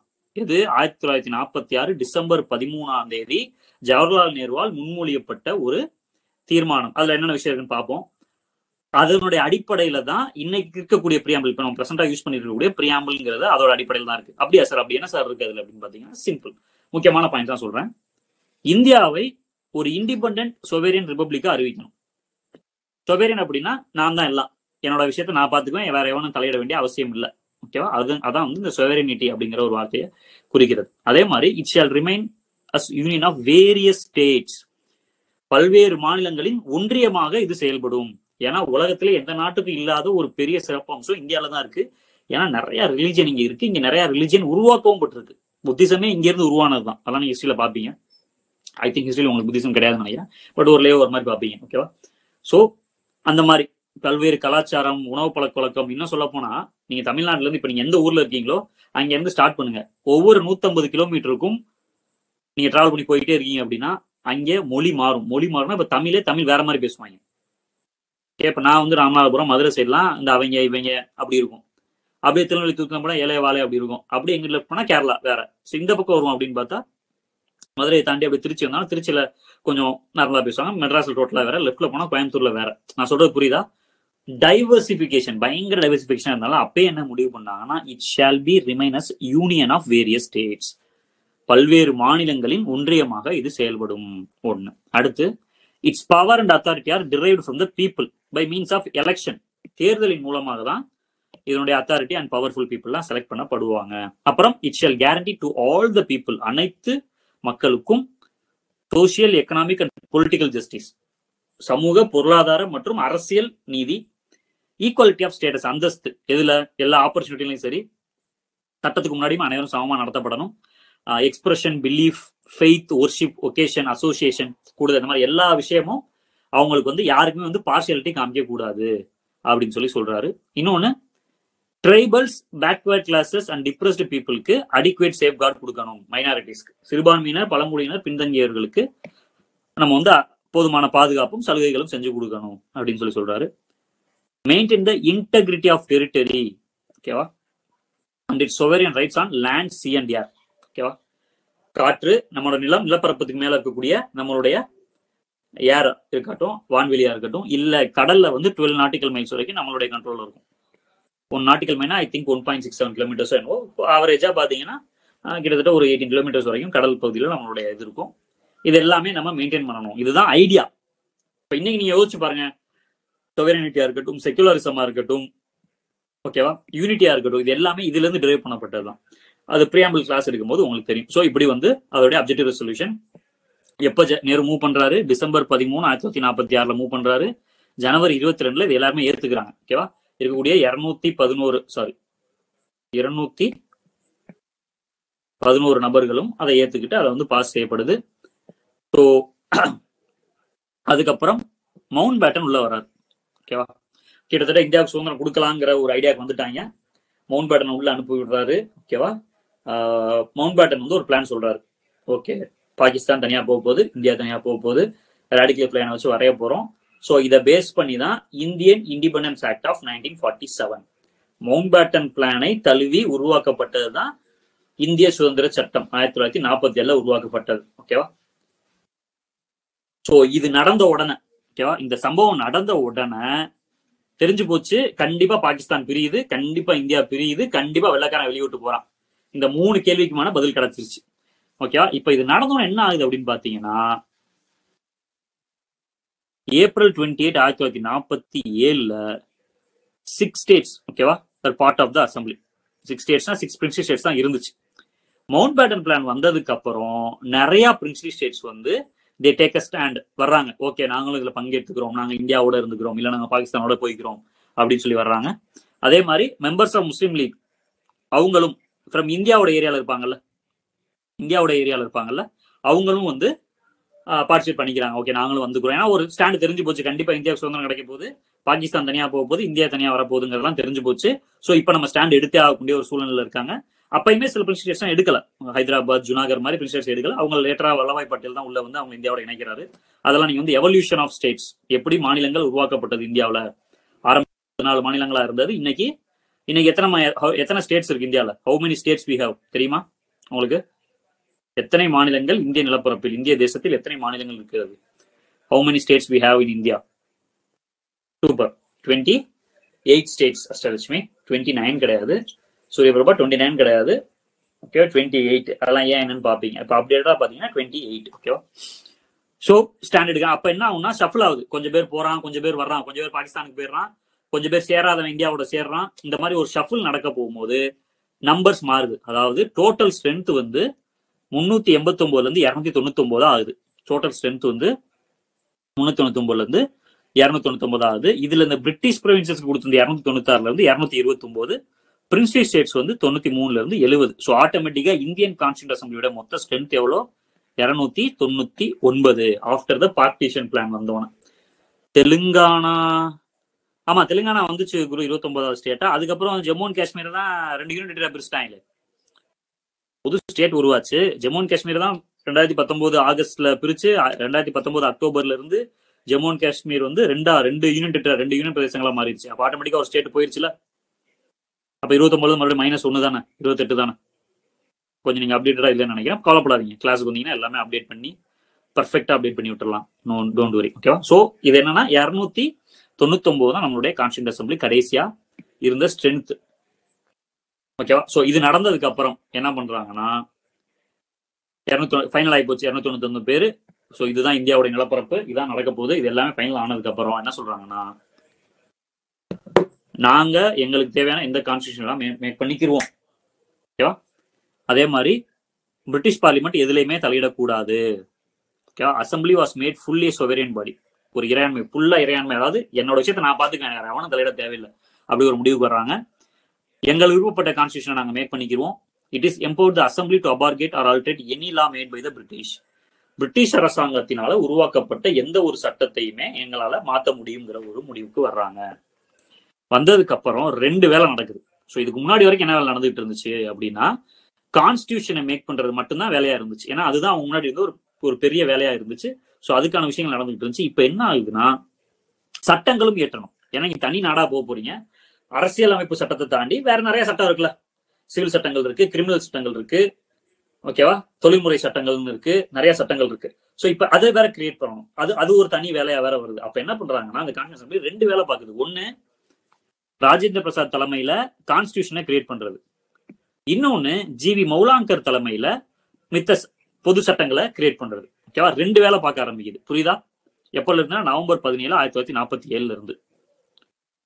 அதாவது ஃபைனலைஸ் பண்ணிட்டாங்க. இந்தியா தனியா வருது, பாகிஸ்தான் தனியா வருதுங்கிற ஃபைனலைசேஷன் எல்லாம் முடிஞ்சு இருக்கும் பொழுது 2 வேலை பார்க்க ஆரம்பிக்குது. கான்ஸ்டியூஷன் ஒரு சைடு ராஜேந்திர பிரசாத் தலைமையில கூடி கான்ஸ்டியூண்ட் அசெம்பிளி வந்து கான்ஸ்டியூஷன் கிரியேட் பண்ணிட்டு இருக்காங்க. ஜிவி மௌலாங்கர் அவருடைய தலைமையில வந்து லெஜிஸ்லேட்டிவ் பாடி, அதாவது சட்டங்கள் இயற்றக்கூடிய மற்ற சட்டங்கள் இயற்றக்கூடிய வேலைகள் தனியா ஒரு பக்கம் நடந்துகிட்டு இருக்கு. ஓகேவா? இப்ப இன்னைக்கு வந்து கான்ஸ்டியூஷனுக்கு ஒதுக்குறாங்க, அதை பத்தி டிஸ்கஸ் பண்றாங்கன்னா இன்னைக்கு வந்து லெஜிஸ்லேட்டிவ் மேட்டர் நடக்காது. ஓகேவா? ஒரு டேட் கொடுக்குறாங்க, இந்த வாரம் ஃபுல்லா நம்ம வந்து கான்ஸ்டியூஷனை தான் டிஸ்கஸ் பண்ண போறோம்னா அந்த வாரம் ஃபுல்லா கான்ஸ்டியூஷனை பத்தி ஒரு டிஸ்கஷன் தான் நடக்கும். அடுத்த வாரம் வந்து லெஜிஸ்லேட்டிவ் பாடிக்கான டிஸ்கஷன் நடக்குதுன்னா அப்போ வந்து மௌலாங்கர் அந்த குழுவுக்கு தலைமை ஏற்பாரு. சோ அவரோட தலைமையில வந்து மற்ற சட்டங்களை பத்தி டிஸ்கஷன் நடந்து எது சரியா வரும் வராது அதெல்லாம் நடந்துச்சு. கிளியராமா? சோ இது நடக்கிறதுனாலதான் எக்ஸ்ட்ராவா வேலைப்பொழு அதிகமானதுனால இன்னொருத்தர், ஓகேவா, கிருஷ்ணமாச்சாரி வந்து he becomes another ஒரு வைஸ் பிரசிடென்டா ஆகுறாரு. கிளியரா? புரியுதா புரியலையா? என்னாச்சு, யாருமே சத்தமே இல்லாம இருக்கீங்க? இப்ப வரைக்கும் போயிடா எதனால வந்து இன்னொரு இவங்க தேவைப்படுறாங்க, என்ன நடக்குது? ஓகேவா? சோ அன்னையில இருந்து 2 வேலையும் நடக்குது சைமல்டேனியஸா, 2 வேலையும் நடந்துகிட்டே இருக்கு. ஒரு நாள் இவங்க பண்ணாங்க, ஒரு நாள் அவங்க. கிருஷ்ணமாச்சாரி புரியலையா? கிளாஸுக்கு எப்போ வந்தீங்க விஜய்? புரியலையா தெரியலையா? இந்த ஸ்லைட் நடத்தும் போது வந்தீங்களா? லாஸ்ட் மட்டும் இருக்கட்டும், நான் இந்த ஸ்லைட் நடத்தும் போது இருந்தீங்களா இல்லையா? அதுக்கு மட்டும் பதில் சொல்லுங்க. இருந்தீங்கல்ல? அப்ப கவனிக்கல. டிசம்பர் 11 இவர் தலைவராகவும் இவர் துணைத் தலைவராகவும் வர்றாரு. வி.டி. கிருஷ்ணமாச்சாரிங்கிறவர் வந்து லேட்டரா 1948 ஜாயின் பண்றாரு. ஏன்னா அந்த இடத்துல ஒரு விஷயம் நடந்துச்சு, வேலை போல அதிகமாச்சு, அதனால அவர் ஜாயின் பண்ணாரு. நான் அப்பயே சொன்னேன். ஓகேவா? அதுதான் இங்க சொல்றது. கண்ணையும் காதையும் நல்லா திறந்துச்சு, கொஞ்சம் கவனிங்க அப்படின்னு சொல்றது. Don't worries. ஓகேவா? கொஞ்சம் நல்லா கவனிங்க. ஏன்னா இப்ப 2 hours 4 hours டைமிங்னா நம்ம எல்லாமே திரும்ப போயிட்டு வந்து சொல்லலாம். உங்களுக்கு நல்ல டைம் இருக்கும். எனக்கு 40 minutes கொடுத்துருக்கேன் உங்களுக்கு ஒரு விஷயத்த புரிய வைக்கணுங்கிறப்ப கொஞ்சம் தயவு செஞ்சு கவனிங்க. இப்ப புரிஞ்சிருச்சா? மத்த யாருக்கா டவுட் இருக்கா? அந்த வி.டி. கிருஷ்ணமாச்சாரி யாருக்காச்சும் புரியலையா? ஓகே, ஓகேவா? சோ அதனால அவர் வர்றாரு. சோ 2 வேலையும் பாக்குறாங்க. இந்த கேள்வி முன்னாடி கேட்டிருக்காங்க. The first speaker of India GV Mavalankar already கேட்டிருக்காங்க. ஓகேவா? ஃபைன். ஸோ அதுக்கப்புறம் முஸ்லீம் லீக் கொஞ்சம் பேர் பாகிஸ்தான் போயிடுறான், கொஞ்சம் பேர் இந்தியா வராங்க. நடந்து மொத்தமா நம்ம சொன்ன மாதிரி 299 பேர் இருக்காங்க. இந்நாள் டோட்டலா நம்ம கான்ஸ்டியூண்ட் அசம்பிளி வந்து 11 செஷனா நடந்திருக்கு. செஷன்னா ஒரு குறிப்பிட்ட மாசம் நடக்கு. அசம்பிளினா 2 years 11 months and 17 days நடந்துச்சு. டோட்டலா அவங்க கூடினது வந்து டோட்டல் டைம் ஃப்ரேம் வந்து 2 years 11 months and 17 days. அப்படின்னா டெய்லி கூடுவாங்களா அப்படிங்கிட்ட கிடையாது. இப்போ ஃபார் எக்ஸாம்பிள் உங்களுக்கு புரியுற மாதிரி சொல்றேன். இப்ப நீங்க ஒரு கேஸ் போடுறீங்க, கோர்ட்ல ஏதோ ஒரு கேஸ் நடக்குது, உங்க மேலேயோ உங்க வீட்டுக்காவோ நடக்குது. நீங்க ஒரு 1990 போட்டிருப்பீங்க, அதுக்கான தீர்ப்பு வந்து இப்ப 2022 வருது. கிட்டத்தட்ட 32 வருஷம் கழிச்சு வருதுன்னு வச்சுக்கிறோம். விச் மீன்ஸ் நீங்க டெய்லி கோர்ட்டுக்கு போனீங்கன்னு அர்த்தமா? கேட்கறது புரியுதா? நீ 1990 ஒரு வழக்கு போட்டிருக்கீங்க, 32 வருஷம் கழிச்சு இப்ப 2022 தீர்ப்பு வருது அப்படின்னா அந்த வழக்கு பத்தி டெய்லி கோர்ட்ல போய் டிஸ்கஸ் பண்ணீங்கன்னு அர்த்தமா? கிடையாது. அந்த வழக்கு நடந்தது என்னவோ மொத்தமா 32 வருடமா இருந்தாலும் நம்ம கோர்ட்டுக்கு போனது வந்தது வாய்தா எல்லாம் பாத்தீங்கன்னா ஒரு மொத்தமாவே ஒரு வருஷத்துக்குள்ளதான் இருக்கும். கரெக்டா? ஒரு 300 நாள் 360 நாள் தான் இருக்கும். கரெக்டா? இப்ப அதே கான்செப்ட் இங்க கொண்டு வாங்க. கான்ஸ்டியூண்ட் அசம்பிளி 9 டிசம்பர்ல ஆரம்பிச்சு அதாவது 1946 ஆரம்பிச்சு 24 ஜனவரி 1950 வரைக்கும் இந்த டைம் தான் வந்து 2 years 11 months and 17 days. இப்ப இதுக்கு இடையில ஒரு குறிப்பிட்ட காலங்கள் கூடியிருப்பாங்க, கூடி சொல்லியிருப்பாங்க, ஓகே இதை பண்ணுங்க அதை பண்ணுங்க, இந்த வேலையை பாருங்க, அந்த டிஸ்கஷன் பண்ணுங்கன்னு இருப்பாங்க. அப்புறம் வெளியே வந்து டிஸ்கஸ் பண்ணுவாங்க. இப்படி பண்ணும்போது டிராஃப்ட் கான்ஸ்டிடியூஷனை, வரைவு முன்மாதிரி அரசியலமைப்பு அதனுடைய முன்மாதிரியை மட்டும் 114 நாள் டிஸ்கஸ் பண்ணியிருக்காங்க. ஏன்னா அது போக மித்த வேலைகளும் இருக்குல்ல, அது போக மற்ற சட்டங்கள் கிரியேட் பண்ணணும், அதுவும் இருக்கு. கான்ஸ்டிடியூஷனுடைய வரைவு முன்மாதிரியை மட்டும் 114 நாள் டிஸ்கஸ் பண்ணியிருக்காங்க. மொத்த செலவு 64 லட்சம் ரூபாய். 64 லட்சம் ரூபாங்கிறது இன்னைக்கே ரொம்ப பெரிய காசு. கரெக்டா? இன்னைக்குமே அது பெரிய காசு தான். எனக்கு இன்னும் 10 வருஷம் கழிச்சு 64 லட்சம் ரூபா மிகப்பெரிய காசா தான் இருக்கும். 50% மக்களுக்கு வந்து வாழ்நாள் சம்பாத்தியமா அவ்வளவுதான் இருக்கும் எனக்கு தெரிஞ்சு. 50% மக்களுக்கு வந்து வாழ்நாள் சம்பாத்தியமே இப்பயுமே 2022லயுமே வாழ்நாள் சம்பாத்தியமே 64 லட்சம் தான் இருக்கும். கரெக்டா? 64 லட்சம் ரூபாங்கிறது ரொம்ப பெரிய காசா இல்லையா? ஸோ அப்ப நல்லா யோசிச்சுக்கோங்க. நீங்க பாருங்க, வாய்ஸ் பிரேக் ஆகுதுன்னா இந்த வாட்டி வாய்ஸ் பிரேக் ஆகுது உங்க பிரச்சனை. லட்சுமி உங்க சைடு அங்கே நெட் இல்லை. ஏன்னா இப்ப நான் ரொம்ப தெளிவா பிராட்பேண்ட்ல கனெக்ட் பண்ணி உட்காந்துருக்கேன். வேற யாருக்காவது வாய்ஸ் பிரேக் ஆகுதா? இல்ல ஒருத்தருக்கு மட்டும், அதாவது ஒருத்தருக்கு மட்டும் பிரேக் ஆகலைன்னா கூட என் சைடு இருந்து அவுட்புட் கரெக்ட்னு அர்த்தம். ஏன்னா ரிசீவிங் எல்லாத்துக்கும் ஒரே மாதிரி தான் ரிசீவ் ஆகும். ஸோ ரிசீவர் நீங்க உங்களையும் பார்க்கணும். எப்பவுமே வாய்ஸ் பிரேக் ஆகுதுன்னா உடனே அது அகாடமி மேல தான் பழைய தூக்கி போட்டு பதறக்கூடாது. ஓகேவா? உங்களோட நெட்டை கொஞ்சம் பாருங்க. ஓகேவா? லிட்டிலா பிரேக் ஆகுதுன்னா உங்க சைடு தான் மையத்தில் நீங்க தான் பார்க்கணும். ஓகேவா? 64 lakhs செலவு பண்ணிருக்கான். இது எதுக்கு சொல்ல வரேன்னா சும்மா கிடையாது. கான்ஸ்டியூஷன்ங்கிறது சும்மா கிடையாது. நீங்க வந்து அன்னைக்கே வந்து கிட்டத்தட்ட 299 பேர், இந்த 299 பேரும் குப்பனோ சுப்பனோ கிடையாது. இந்த 299 பேரும் குப்பனோ சுப்பனோ கிடையாது. நல்லா படித்தவர்கள், அந்தந்த ரீஜனை சேர்ந்தவங்க. அதெல்லாம் நம்ம பார்ப்போம். கிட்டத்தட்ட 64 லட்சம் ரூபாய் செலவு பண்ணி 2 வருஷம் 11 மாசம் 17 நாள் செலவு பண்ணி கிரியேட் பண்ணது. ஸோ ரொம்ப ரொம்ப முக்கியமான ஒரு விஷயம் நம்மளோட அரசியலமைப்புங்கிறது. அது ஒரு சாதாரண புத்தகம் கிடையாது. ஸோ ஃபைனல் செஷன் சொன்ன மாதிரி 24 ஜனவரியில நடக்குது. ஸோ 26 ஜனவரியில இருந்து இந்த கான்ஸ்டியூண்ட் அசம்பிளி தான் பார்லிமெண்டா செயல்படுது. ஏன்னா எலெக்ஷன் நடக்கல. எலெக்ஷன் வந்து 51 52 தான் ஃபர்ஸ்ட் ஜெனரல் எலெக்ஷன் நடக்குது. ஸோ அதுக்கு அப்புறமும் ஓகேவா 26 ஜனவரிங்கிறது தான் நம்மளுடைய ரிபப்ளிக் டே, குடியரசு தினம். கரெக்டா? ஆமாவா இல்லையா? ஸோ அதுக்கப்புறம் வந்து பார்லிமெண்ட் வந்து ப்ரொவின்ஷியலா இந்த கான்ஸ்டியூண்ட் அசம்பிளி இருக்குல்ல, அதுவே வந்து ஒரு ப்ரொவின்ஷியல் பார்லிமெண்டா செயல்படுது. எலெக்ஷன் நடந்து முடியறாங்க. எலெக்ஷன் நடந்து முடிஞ்சதுக்கு அப்புறம் காங்கிரஸ் ஜெயிக்கிறாங்க. அதுக்கப்புறம் வேற விஷயங்கள்லாம் நடக்குது. ஸோ இவர் தான் வந்து நம்மளோட கான்ஸ்டியூண்ட் அசம்பிளியை கையால எழுதினவர். இவர் பேர் வந்து பிரேம் பிகாரி நாராயண் ரைசதா. இவர் வந்து ஜவஹர்லால் நேருவோட ஃப்ரெண்டு. பிரேம் பிகாரி நாராயண் ரைசதா நம்மளோட கான்ஸ்டியூண்ட் அசம்பிளியை கையால கேலிகிராஃபி பண்ணவர் இவர் தான். 2 வருஷம் வந்துச்சு. ஒன்னு கையால எழுதுனது, இன்னொன்னு வந்து பிரிண்ட் செய்யப்பட்டது. பேர் தான் இன்னும் வந்து ப்ரிசர்வ் பண்ணியிருக்காங்க. ஓகேவா? இன்னும் வந்து டெல்லியில ப்ரிசர்வ் பண்ணி வச்சிருக்காங்க. ஸோ இதான் ஃபர்ஸ்ட் கிரியேட் பண்ணது. இந்த டிசைனிங் பண்ணது எல்லாம் யாருங்கிறத நம்ம பார்ப்போம். அதெல்லாம் இந்த கிளாஸ்ல நான் சொல்லலை. அதெல்லாம் நம்ம ரெகுலர் கிளாஸ்ல நான் சொல்றேன். 2 பேர் டிசைன் பண்ணிருப்பாங்க. ஹிந்தி வெர்ஷன் ஒருத்தவங்க கிரியேட் பண்ணிருப்பாங்க, இங்கிலீஷ் வெர்ஷன் ஒருத்தவங்க கிரியேட் பண்ணிருப்பாங்க. அதெல்லாம் நம்ம ரெகுலர் கிளாஸ்ல பார்க்கலாம். ஓகேவா? ஸோ இப்போ ரொம்ப ரொம்ப இம்பார்ட்டன்ட் டாபிக் வரோம். கான்ஸ்டியூண்ட் அசம்பிளி வந்தோட முதல் முக்கிய கொள்கை என்னன்னா கான்ஸ்டியூஷனை மேக் பண்றது. ஸோ அப்ப என்ன பண்ணாங்க, நிறைய கமிட்டி அமைக்கிறாங்க. குழுக்கள், தனித்தனி குழுக்கள் அமைக்கிறாங்க. ஒருவனுக்கு ஒரு தலைவர் இருக்காரு. நிறைய வேலை இருக்குல்ல. அதுல முக்கியமான கமிட்டியா டிராஃப்டிங் கமிட்டி இருக்கு, வரைவு குழு. இந்த குழுவோட வேலைன்னா இவங்க தான் கான்ஸ்டியூஷனை ரெடியே பண்றாங்க.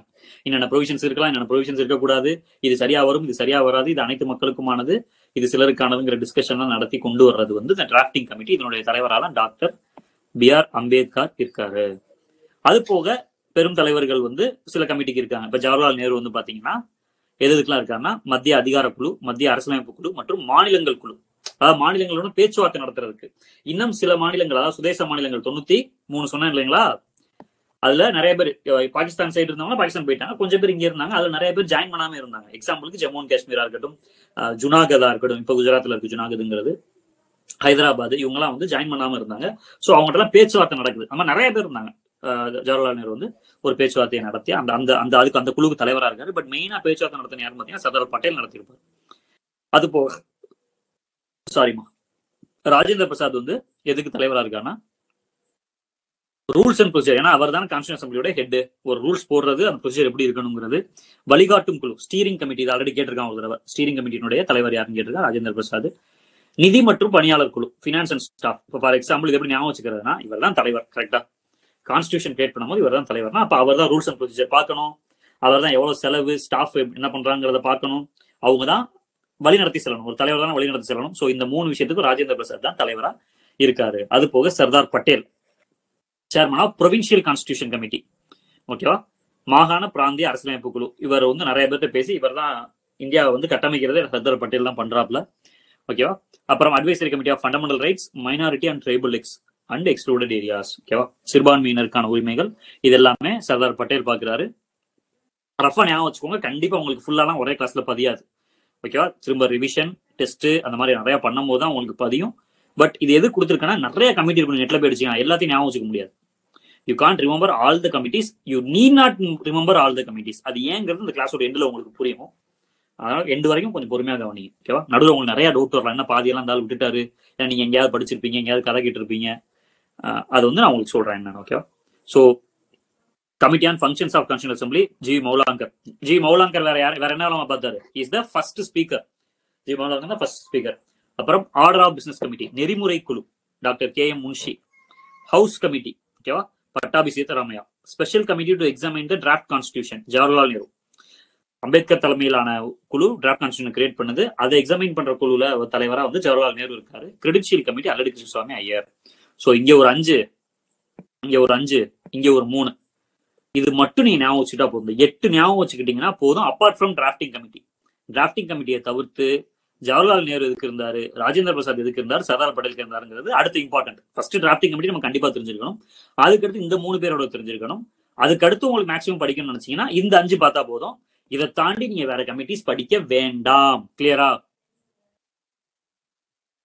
உள்ள நோண்டினா ஏகப்பட்ட கமிட்டி இருக்கும், அமந்தலைமை இது அது டிரான்ஸ்லேஷன் கமிட்டின்னு இருக்கும், அதெல்லாம் தேவை இல்லை. கிளியராமா? ரொம்ப போட்டு மண்டையை உடைச்சுக்காதீங்க. பிகாஸ் அகைன் நான் சொல்றேன், you are not here to research. நீங்க ரிசர்ச் பண்ண இங்க வரல. குரூப் 1 ஒரு எக்ஸாம் நடத்த போறோம், அந்த எக்ஸாமை கிளியர் பண்றதுக்காக நீங்க வந்திருக்கீங்க. அதுக்கு அவங்க நாலேஜா வராதுங்கிட்ட நாலேஜ் தான் வரும். தேவையான நாலேஜ் எல்லாமே நாங்கள் ஃபீட் பண்ணிடுவோம். எக்ஸ்ட்ரா உங்களை நாங்கள் ரீட் பண்ண சொல்லுவோம், அதெல்லாம் கொல்லப்படாதீங்க. ஸோ இப்போ முக்கியமான ஒரு இடத்துக்கு வரோம், டிராஃப்டிங் கமிட்டி. அவ்வளோ, இன்னொரு 10 மினிட்ஸ் தான் டிராஃப்டிங் கமிட்டியோட நம்ம கிளாஸ் ஃபைண்ட் அப் ஆயிரும். ஸோ வரைவு குழு எப்போ அமைக்கப்பட்டுச்சு? ஆகஸ்ட் 29, 1947. ஆகஸ்ட் 29, 1947 அமைக்கப்படுது. மொத்தம் 7 மெம்பர்ஸ், 7 உறுப்பினர்கள் இருக்காங்க. தலைவர் யாரு? இன்க்ளூடிங் அம்பேத்கரை சேர்த்து மொத்தம் 7 பேர். ஓகேவா? இங்க இப்ப நான் சொல்ல போற ஒண்ணு முக்கியம். இன்க்ளூடிங் அம்பேத்கர் மொத்தம் 7 பேர். ஓகேவா?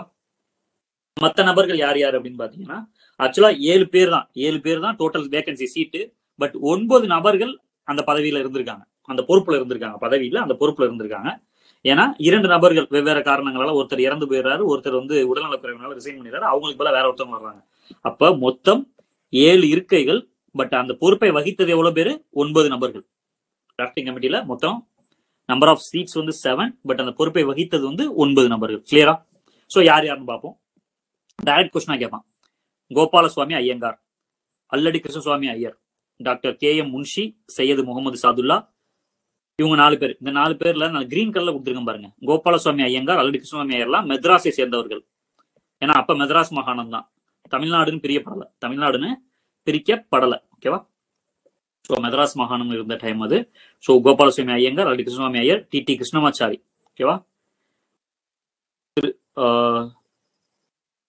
TT கிருஷ்ணமாச்சாரி, கோபாலசுவாமி ஐயங்கார், இவங்கெல்லாம் தமிழ்நாட்டை சேர்ந்தவங்க.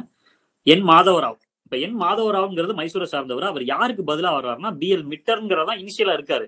பட் அவர் உடல்நலக் குறைவினால அவர் ரிசைன் பண்ணிடுறாரு. ஓகேவா? அவருக்கு பதிலா மாதவராவ் வர்றாரு. ஸோ எம் ஞாபகம் வச்சுக்கோங்க. எம் மாதவராவ். அதே மாதிரி கைத்தான் இறந்து போயிடுறாரு. DP கைத்தான் ஒருத்தர் இருக்காரு, அவர் 1948 தவறிடுறாரு. ஸோ அவர் அந்த இடத்த ரீப்ளேஸ் பண்றதுக்கு தான் TT கிருஷ்ணமாச்சாரி வர்றாரு. ஸோ கே ஞாபகம் வச்சுக்கோங்க. ஏன்னா இந்த கன்ஃபியூஷன் நடக்கும். கைத்தானுக்கு பதிலாக மாதவராவ் வந்துட்டாரோ, மிட்டருக்கு பதிலாக கிருஷ்ணமாச்சாரி வந்துட்டாருங்கிற கன்ஃபியூஷன் நடக்காம இருக்கிறதுக்கு கே ஞாபகம் வச்சுக்கோங்க. ஸோ இவங்க தான் வந்து டிராஃப்டிங் கமிட்டியினுடைய மெம்பர்ஸ். அம்பேத்கர் தலைவர், கோபாலசுவாமி ஐயங்கார் ஒருத்தர், ஐயர் ஒருத்தர், doctor KM Munshi, Syed Mohammed Sadullah, Madhavrao, Krishnamachari, TTK NMR. ஓகேவா? இவங்க தான் வந்து டிராஃப்டிங் கமிட்டியோட மெம்பர்ஸ். இவங்க தான் அந்த வேலையெல்லாம் பாக்குறாங்க. ஃபர்ஸ்ட் டிராஃப்ட் ஒரு ரஃப் காப்பி மாதிரி எப்ப ப்ரொடியூஸ் பண்றாங்கன்னா பிப்ரவரி 1948. அப்புறம் அதுல டிஸ்கஷன் நடந்து செகண்ட் டிராஃப்ட் வந்து அக்டோபர் 1948. ஃபர்ஸ்ட் ஒரு ரஃப் காப்பி மாதிரி வந்து வராங்க, டிஸ்கஸ் பண்றாங்க. அதுக்கப்புறம் செகண்ட் டிராஃப்ட் வந்து அக்டோபர் 1948. மொத்தமா வந்து 141 நாள் இது வந்து டிராஃப்டிங் கமிட்டி எடுத்துக்கிட்ட டைம். நல்லா கேட்டுக்கோங்க. இப்போ இந்த இடத்துல ஒரு கன்ஃபியூஷன் வரும். சார் கான்ஸ்டியூண்ட் அசம்பிளியே டிராஃப்ட் கான்ஸ்டியூஷன் வந்து 114 நாள் தான் டிஸ்கஸ் பண்ணாங்கன்னு சொன்னீங்க. சொன்னா 114ன்னு சொன்னேன். அப்ப எப்படி இது கூட இருக்கும்? அதுக்கு தான் அந்த எக்ஸாம்பிள் சொன்னேன். ஒரு கோர்ட்ல ஒரு கேஸ் நடக்குதுன்னா அது எப்படி நடக்கும்? 32 வருஷமா இருந்தாலும் PDF notes for demo class. நான் டெமோல எடுக்கிற கிளாஸா அது PDF வேணும்னு கேக்குறீங்களா? இல்ல, அதை அனுப்ப மாட்டாங்கன்னு நினைக்கிறேன். டெமோ வந்து நீங்க பாக்குறதுக்கு மட்டும்தான். வேணா யூடியூப்ல போடுவாங்க, நீங்க அந்த யூடியூப்ல எடுத்துக்கலாம். கிளாஸ் ஜாயினிங் ஸ்டூடெண்ட்ஸுக்கு PDF வரும். கிளாஸ் ஜாயினிங் ஸ்டூடெண்ட்ஸுக்கு தான் PDF வரும். ஓகேவா? So coming back to the class. இந்த 114 சொல்லியிருந்தேன். அப்ப ரெண்டையும் நீங்க நல்லா புரிஞ்சுக்கணும். டிராஃப்டிங் கமிட்டி அந்த 2 வருஷம் 11 மாசம் 17 நாட்கள்ல டிராஃப்டிங் கமிட்டி டிராஃப்ட் கான்ஸ்டிடியூஷனை கிரியேட் பண்றதுக்கு எடுத்துக்கிட்ட டைம் எவ்வளவுமா? 141. அவங்க மட்டும் இப்போ ஒரு தனி ரூமா வச்சுக்கணும். ஒரு தனி ரூம்ல அம்பேத்கரும் அவங்க ஒரு அந்த 6 பேரும் உட்காந்து மொத்தம் 7 பேரும் உட்காந்து டிஸ்கஸ் பண்ணி டிராஃப்ட் கான்ஸ்டிடியூஷனை கிரியேட் பண்ணுறதுக்கு எடுத்துக்கிற டைம் எவ்வளோ? 141. ஓகேவா? இந்த 114ங்கிறது என்னது? இந்த 114ங்கிறது என்னது? இவங்க இப்ப கிரியேட் பண்றாங்க ஒரு டிராஃப்ட். ஃபார் எக்ஸாம்பிள் 10 நாள் ஒரு வேலை பாக்குறாங்க. கொண்டு வந்துட்டு இது வந்து டிராஃப்டிங் கமிட்டில நடக்கிறது. கொண்டு வந்து கான்ஸ்டிடியூண்ட் அசம்பிளில அதை டிஸ்கஸ் பண்றாங்க ஒரு 2 நாள் 2 days. அதுக்கப்புறம் இதுல சேஞ்சஸ் எல்லாம் சொல்றாங்க. திரும்ப தே go and work for another 10 days. இது ஒரு எக்ஸாம்பிள் சொல்றேன். இப்போ இந்த 20 நாள் வந்து இந்த 141ல சேர்ந்துரும். இந்த 2 days வந்து இந்த 114ல சேர்ந்துரும். கிளியரா?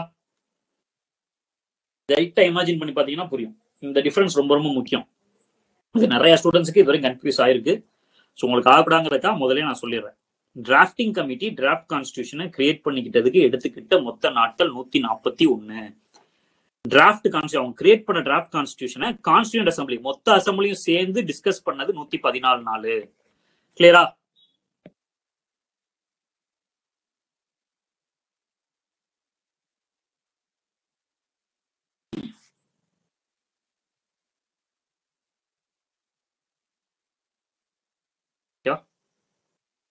மணிக்கு கிளியரா இல்லாம இருக்கலாம், சரி தெரியாம அனுப்பியிருப்பாரு, ஒன்றும் பிரச்சனை இல்லை.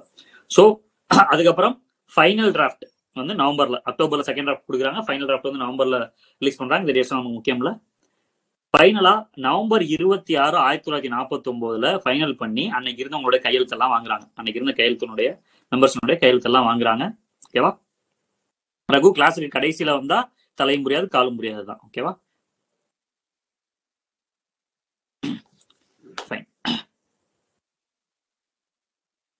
பிடிஎஃப் வந்து வெப்சைட்ல அப்டேட் பண்ணிடுவாங்க. கோர்ஸ் ஜாயின் ஸ்டூடெண்ட்ஸ் வந்து அதை அக்சஸ் பண்ணிக்கலாம். ஓகேவா? ஸோ எங்கே விட்டேன் நான்? November 26, 1949 final draft. ஓகேப்பா, எல்லா டிஸ்கஷனையும் முடிச்சு இதுதான் இப்போ அவங்களுடைய கான்ஸ்டிடியூஷன் அப்படின்னு சொல்லி முடிவு பண்ணி அம்பேத்கர் சப்மிட் பண்ணி அங்க இருக்கவங்க எல்லாம் கையெழுத்து போடுறாங்க. அவர் அப்படி ஃபைனல் பண்ணும் பொழுது அந்த கான்ஸ்டிடியூஷன் அந்த புத்தகத்தில் என்ன இருந்துச்சு அப்படின்னா, ஒரு பிரியாம்பிள், ஒரு முன்னுரை, 395 ஆர்டிக்கல், 8 ஷெட்யூல், 8 அட்டவணைகள், 22 பகுதிகள் இருந்துச்சு. ஒரு பிரியாம்பிள். அதுக்கப்புறம் பிரியாம்பிள் ஒரு சேஞ்ச் நடந்திருக்கு. 1976 ஒரு சின்ன சேஞ்ச் நடந்திருக்கு. அதெல்லாம் நீங்க பாப்பீங்க. 395 ஆர்டிகல்ங்கிறது வந்து இன்னைக்கு 460 கிட்ட போயிருச்சு. 460+ கிட்ட போயிருச்சு. 8 ஷெட்யூல்ங்கிறது இன்னைக்கு 12 ஷெட்யூல் ஆயிருக்கு. 22 பார்ட்ஸ்ங்கிறது இன்னைக்கு 25 பார்ட்ஸ் ஆயிருக்கு. ஓகேவா? இதெல்லாம் எப்படி நடந்துச்சு, என்ன நடந்துச்சுங்கிறத நீங்க பாலிட்டியில ரொம்ப டீட்டெயிலா பாப்பீங்க. அது போக பிரசிடென்ட் அவங்க என்ன வேலை பார்த்தாங்க, வச்சாங்க, எலெக்ஷன் எப்படி நடந்துச்சு, இந்த மாதிரி நிறைய விஷயங்கள் நீங்க பாப்பீங்க. அன்னைக்கு கையெழுத்து போடும் பொழுது 299 மெம்பர்ஸ்ல 284 மெம்பர்ஸ் தான் தேவர் பிரசன்ட். எப்ப? நவம்பர் 26, 1949 தான் ஃபைனல் பண்ணிட்டாங்க. இதாண்டா ஃபைனல் வெர்ஷன் இதாண்டா அப்படின்னு சொல்லி ஃபைனல் பண்ணிட்டாங்க நவம்பர் 26. இதைதான் நம்ம வந்து கான்ஸ்டிடியூஷன் டே, அரசியலமைப்பு தினமாக கொண்டாடுவது நவம்பர் 26, 1949 தான். இதுவும் ஒரு ப்ரீவியஸ் இயர் ஆஸ்க்டு கொஸ்டின். ஓகேவா? ஸோ அதுக்கப்புறம் ஜனவரி 26, ஜனவரி 24ல கடைசியா ஒரு மீட்டிங் நடக்குது. மிச்சம் இருக்கக்கூடியவங்க கையெழுத்து போடுறாங்க. இந்த மீட்டிங்ல தான் ஜனவரி 24, 1950, ஜனவரி 24, 1950 கடைசியா ஒரே ஒரு நாள் மீட்டிங். அது என்ன நடக்குதுன்னா, 2 வெர்ஷனும், பிரிண்டட் வெர்ஷனும் இருக்கு, ஹேண்ட் ரிட்டன் வெர்ஷனும் இருக்கு, ஹிந்தியும் இருக்கு, இங்கிலீஷ் இருக்கு. அது எல்லாத்தையும் சப்மிட் பண்றதுக்காக ஒரு நாள் வச்சு ஃபைனலா அதெல்லாம் முடிஞ்சலப்பா. ஸோ நம்ம என்ன பண்ணுவோம்னா, இந்த கான்ஸ்டிடியூஷன் நம்ம இப்ப கிரியேட் பண்ணிருக்கக்கூடிய இந்த அரசியலமைப்பு என்னையில இருந்து நடைமுறைக்கு வரலாம்ங்கிறத முடிவு பண்றாங்க. ஜனவரி 24 என்னைக்கு தேதியை முடிவு பண்ணாங்க? ஜனவரி 26 முடிவு பண்றாங்க. நாளை கழிச்சுல இருந்து இது நடைமுறைக்கு வருது அப்படின்னு. ஏன் சார் இந்த தேதியை சூஸ் பண்றாங்க அப்படின்னு பாத்தீங்கன்னா, 1930 பூர்ண ஸ்வராஜ் அப்படிங்கிற ஒரு கான்செப்ட் ஹிஸ்டரியில லாகூர் செஷன்ல வந்து அதை டிக்ளேர் பண்ணிருப்பாங்க. சோ அந்த தேதி, அதுவும் ஜனவரி 26 தான் டிக்ளேர் பண்ணிருப்பாங்க. சோ அதனுடைய ஞாபகார்த்தமா தான் ஜனவரி 26 they decide as a constitution commencement on a day. Constitution டே வந்து நவம்பர் 26. அந்த கான்ஸ்டிடியூஷன் நடைமுறைக்கு வந்தது வந்து ஜனவரி 26. அதனால நம்ம ரிபப்ளிக் டேவும் கொண்டாடுறோம். ஏன் சார் இது இப்படி சொல்றீங்க அப்படின்னா, அசர்ஷன் ரீசனிங் அப்படிங்கிற கொஸ்டின் கேள்விப்பட்டிருப்பீங்க. ஒரு கூற்றை கொடுத்துருவாங்க, அதுக்கடுத்து ஒரு கூற்றை கொடுத்துருப்பாங்க. இதுக்கு இதுதான் காரணம், இது கரெக்ட், இது தப்பு, அந்த மாதிரிலாம் நீங்க பாப்பீங்க. உங்கள்ட்ட சீரியஸா நிறைய கொஸ்டின்ஸ் இருக்கும். அது முன்னாடி ப்ரீவியஸ் இயர் பாத்தீங்கன்னா உங்களுக்கு தெரிஞ்சிருக்கும். ஆல்ரெடி ப்ரிப்பரேஷன்ல இருக்கவங்களுக்கு இது தெரிஞ்சிருக்கும். இந்த அசர்ஷன் ரீசனிங் கொஸ்டின்ல அப்ப வந்து ஒரு அசர்ஷன் கொடுக்குறாங்கன்னா, ஜனவரி 26 is taken as the commencement of constitution republic டேன்னு கொடுத்துட்டு ரீசனிங்ல வந்து அது வந்து எதை ஞாபகப்படுத்தமானா 1930 பூர்ண ஸ்வராஜ்ங்கிற ஒரு விஷயத்த வந்து முன்னெடுத்தாங்க. ஓகேவா, காங்கிரஸ் கமிட்டியினர்கள். ஸோ அதனுடைய ஞாபகத்துவம் வச்சாங்க கேட்டா எஸ், ஆமா, அதான் அதோட ரீசன்ங்கிறதுக்காக தான் இதை நடத்துறேன். குரூப் 1க்கு எப்பயுமே அதான் சொல்றேன், ஒரு பேக் ஸ்டோரி ஓரளவுக்காச்சும் தெரியணும். நீங்க டைரக்டா ஃபேக்ட் ஓகே ரிபப்ளிக் டே ஜனவரி 26, கான்ஸ்டியூஷன் டே நவம்பர் 26 அப்படின்னு சொல்லி நீங்க மனப்பாடம் பண்ணிட்டு மட்டும் போயிட முடியாது குரூப் 1 பொறுத்த வரைக்கும். ஓகேவா, கிளியரா? ஸோ அம்பேத்கரை தான் வந்து மாடர்ன் மனு அப்படின்னு அழைப்பாங்க. மனுங்கிறது யாருன்னா மனுஸ்மிருதிங்கிறது அதுக்கு முன்னாடி இருந்த ஒரு ஒரு பொலிட்டி, இந்த மாதிரி ஒரு கையெழுன்னு வச்சுக்கோங்களேன், ரூல்ஸ் அண்ட் ரெகுலேஷன்ஸ் கூடிய ஒரு புக்கு. ஸோ அதே மாதிரி இப்போ மாடர்ன் இந்தியாவுக்குள்ள மாடர்ன் மனு யாருன்னா டாக்டர் B.R. அம்பேத்கர். இது ஒரு ப்ரீவியஸ் இயர் ஆஸ்க்டு கொஸ்டின். சரியா? கான்ஸ்டியூண்ட் அசம்பிளியோட போட்டோ நிறைய போட்டோஸ் இருக்கு, அதான் ரெகுலர் கிளாஸ் நான் காமிக்கிறேன். இவர் யாரும் தெரியுதா? டாக்டர் அம்பேத்கர் உட்கார்ந்துருக்காரு. கொஞ்சம் பேர் தான் நம்மளால ஐடென்டிஃபை பண்ண முடியும். வல்லபாய் பட்டேல் இருக்காரு. ஓகேவா, தெரியுதா? கான்ஸ்டியூண்ட் அசம்பிளி மீட்டிங் இப்படிதான் நடந்துச்சு. It was well and good. So பெண்கள் சார், பெண்களுடைய பங்கேற்பு இல்லையா அப்படின்னு கேட்டா இருக்கு. மொத்தம் 15 பெண்கள் கான்ஸ்டியூண்ட் அசம்பிளில இருந்திருக்காங்க. அதாவது 300ல 15 பேர், 299 பேர், அது 15 பேர் பெண்கள். கிட்டத்தட்ட இப்ப எத்தனை சதவீதம்? 5% தான் பெண்கள் இருந்திருக்காங்க அன்னைக்கு கான்ஸ்டியூண்ட் அசம்பிளில. ஓகேவா, யாரெல்லாம் இருந்திருக்காங்கன்னா அம்மு சுவாமிநாதன். இதுல இருந்து 2 பேர் மட்டும் மார்க் பண்ணிருக்கேன் பாருங்க. ஏன்னா கேள்வியா கேட்டா எப்பயுமே என்னன்னா ஒரு ஆட் மேன் அவுட், எதுல வந்து பசங்களுக்கு டவுட் வருமோ அதை தான் கேள்வியா வைக்கிறதுக்கான விஷயங்கள் எப்பயுமே நடக்கும். ஸோ தக்ஷாயினி வேலாயுதம் தான் ஒன்லி தலித் உமன் இந்த கான்ஸ்டியூண்ட் அசம்பிளி. அவங்க ஃப்ரம் கொச்சின். அதே மாதிரி பேகம் ஐசஸ் ரசூல், இவங்க தான் வந்து ஒன்லி முஸ்லீம் விமன் இந்த கான்ஸ்டியூண்ட் அசம்பிளி. இவங்க வந்து பஞ்சாப்ல இருந்து வர்றாங்க. ஸோ இந்த 15 பேர் நீங்க மனப்பாடம் பண்ணணும்னு கேட்டா தேவையில்லை. பட் இது ரெண்டும் நீங்க தெரிஞ்சு வச்சுக்கிட்டா உங்களுக்கு மெயின்ஸுக்கும் யூஸ் ஆகும். இப்போ ஒரு கேள்வியே வருது, உமன் எம்பவர்மெண்ட் பத்தி ஒரு கேள்வி வருது, இந்த பாயிண்ட் நீங்க யூஸ் பண்ணலாம். ஓகேவா? இல்ல தலித் அப்லிஃப்ட்மெண்ட் பத்தி ஒரு கேள்வி வருது, இந்த பாயிண்ட் நீங்க யூஸ் பண்ணலாம். இல்ல கேள்வி இப்படியே வருது, ஒரு 6 மார்க் ஒரு 10 மார்க்ல வந்து ஒரு point, what is the role of woman இந்த டெவலப்பிங் ஆஃப் இந்தியா அப்படின்னு கேட்டா நீங்க கான்ஸ்டியூண்ட் அசம்பிளில இருந்து மென்ஷன் பண்ணிட்டு வரலாம். சொல்றது புரியுதுங்களா? ஸோ எந்த பாயிண்ட்டை எங்க யூஸ் பண்ணலாம், அதாவது பாயிண்ட்ஸை படிக்கிறது ப்ரிலிமினரிக்கு, எந்த பாயிண்ட் எங்க யூஸ் பண்ணணும்னு வர்றது வந்து நமக்கு மெயின்ஸுக்கு. ஓகேவா, கிளியரா? இப்போ கொஸ்டின் சேலஞ்சுக்கு போறதுக்கு முன்னாடி நான் உங்களுக்கு ஒரு சின்ன இந்த கிளாஸ்ல இருந்து உங்களுக்கு சில விஷயங்களை புரிய வைக்கிறேங்கிறக்காக வைக்கிறேன். இது ஒரு ப்ரீவியஸ் இயர் ஆஸ்க்டு கொஸ்டின். இதுக்கு ஆன்சர் பண்ண முடியுமான்னு பாருங்க. நான் போல் வைக்கிறேன், போல்ல ஆன்சர் பண்ணுங்க. ஓகேவா, கொஸ்டினை வாசிச்சிட்டீங்கன்னா எஸ்ன்னு போடுங்க. சாட்ல யாரும் ஆன்சர் போட வேண்டாம், போல்ல ஆன்சர் போட்டால் போதுமானது. ஓகேவா, சாட்ல யாரும் ஆன்சர் போட வேண்டாம், போல்ல ஆன்சர் போட்டா போதுமானது. ரீட் பண்ணிட்டீங்களாமா? சரி, நெக்ஸ்ட் கொஸ்டின்ல இருந்து பாத்துக்கலாம். ஓகேவா, டோன்ட் வரி. மதுமிதா, முகமது உஸ்மான், சூரிய பிரபா, தினேஷ், ஈஸ்வரன் ஆன்சர் பண்ணல. ஃபைன், நெக்ஸ்ட் கொஸ்டின் பாருங்க. ஸோ கிட்டத்தட்ட நிறைய பேருக்கு ஒரு கன்ஃபியூஷன் வந்திருக்கு. என்னமா கன்ஃபியூஷன்? இதான் ஃபர்ஸ்ட் ஸ்லைட் நான் உங்களுக்கு எடுத்தேன். The idea of Constituent Assembly for India was put forward by யாரு? மிஸ்டர் மனபேந்திரநாத் ராய். ஓகேவா? ஓகே, சரி, அடுத்த கொஸ்டின் ஆன்சர் பண்றீங்களா? The Constituent Assembly of India was set up according to the proposal of இந்திய அரசியலமைப்பு நிர்ணய சபை யாருடைய முன்மொழியின் அடிப்படையில் ஏற்படுத்தப்பட்டது? ஓகேவா, கொஞ்சம் ரிலாக்ஸா யோசிச்சு ஆன்சர் பண்ணுங்க. நான் டைம் தரேன், 30 செகண்ட்ஸ் டைம் தரேன். குரு, ஹரிஷ், ஹேமலதா.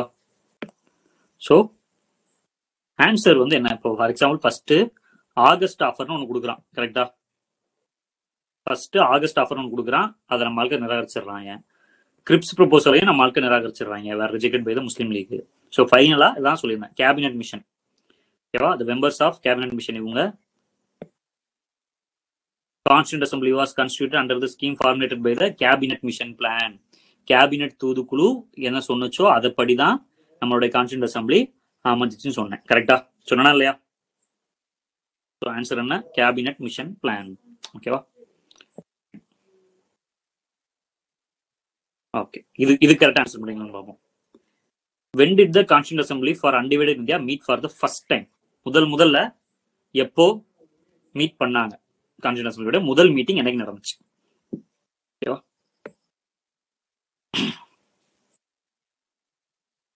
அவசரப்படாம ஆன்சர் பண்ணுங்க. ஒன்னும் உங்களுக்கு ஃபர்ஸ்ட் ஆன்சர் பண்றவனுக்கு நான் ஒன்னும் பிரைஸ் எல்லாம் கொடுக்க போறது இல்லை. நம்ம படிச்சு பொறுமையா கிளிக் பண்ணலாம். அப்புறம் அவசரப்பட்டு கிளிக் பண்ணிட்டு ஓஎம்ஆர்ல போய் அவசரப்பட்டு மார்க் பண்ணிட்டீங்கன்னா மார்க் வராது. அங்கே போய் அவன்ட்டு அவசரப்பட்டேன்னு சொல்ல முடியாது.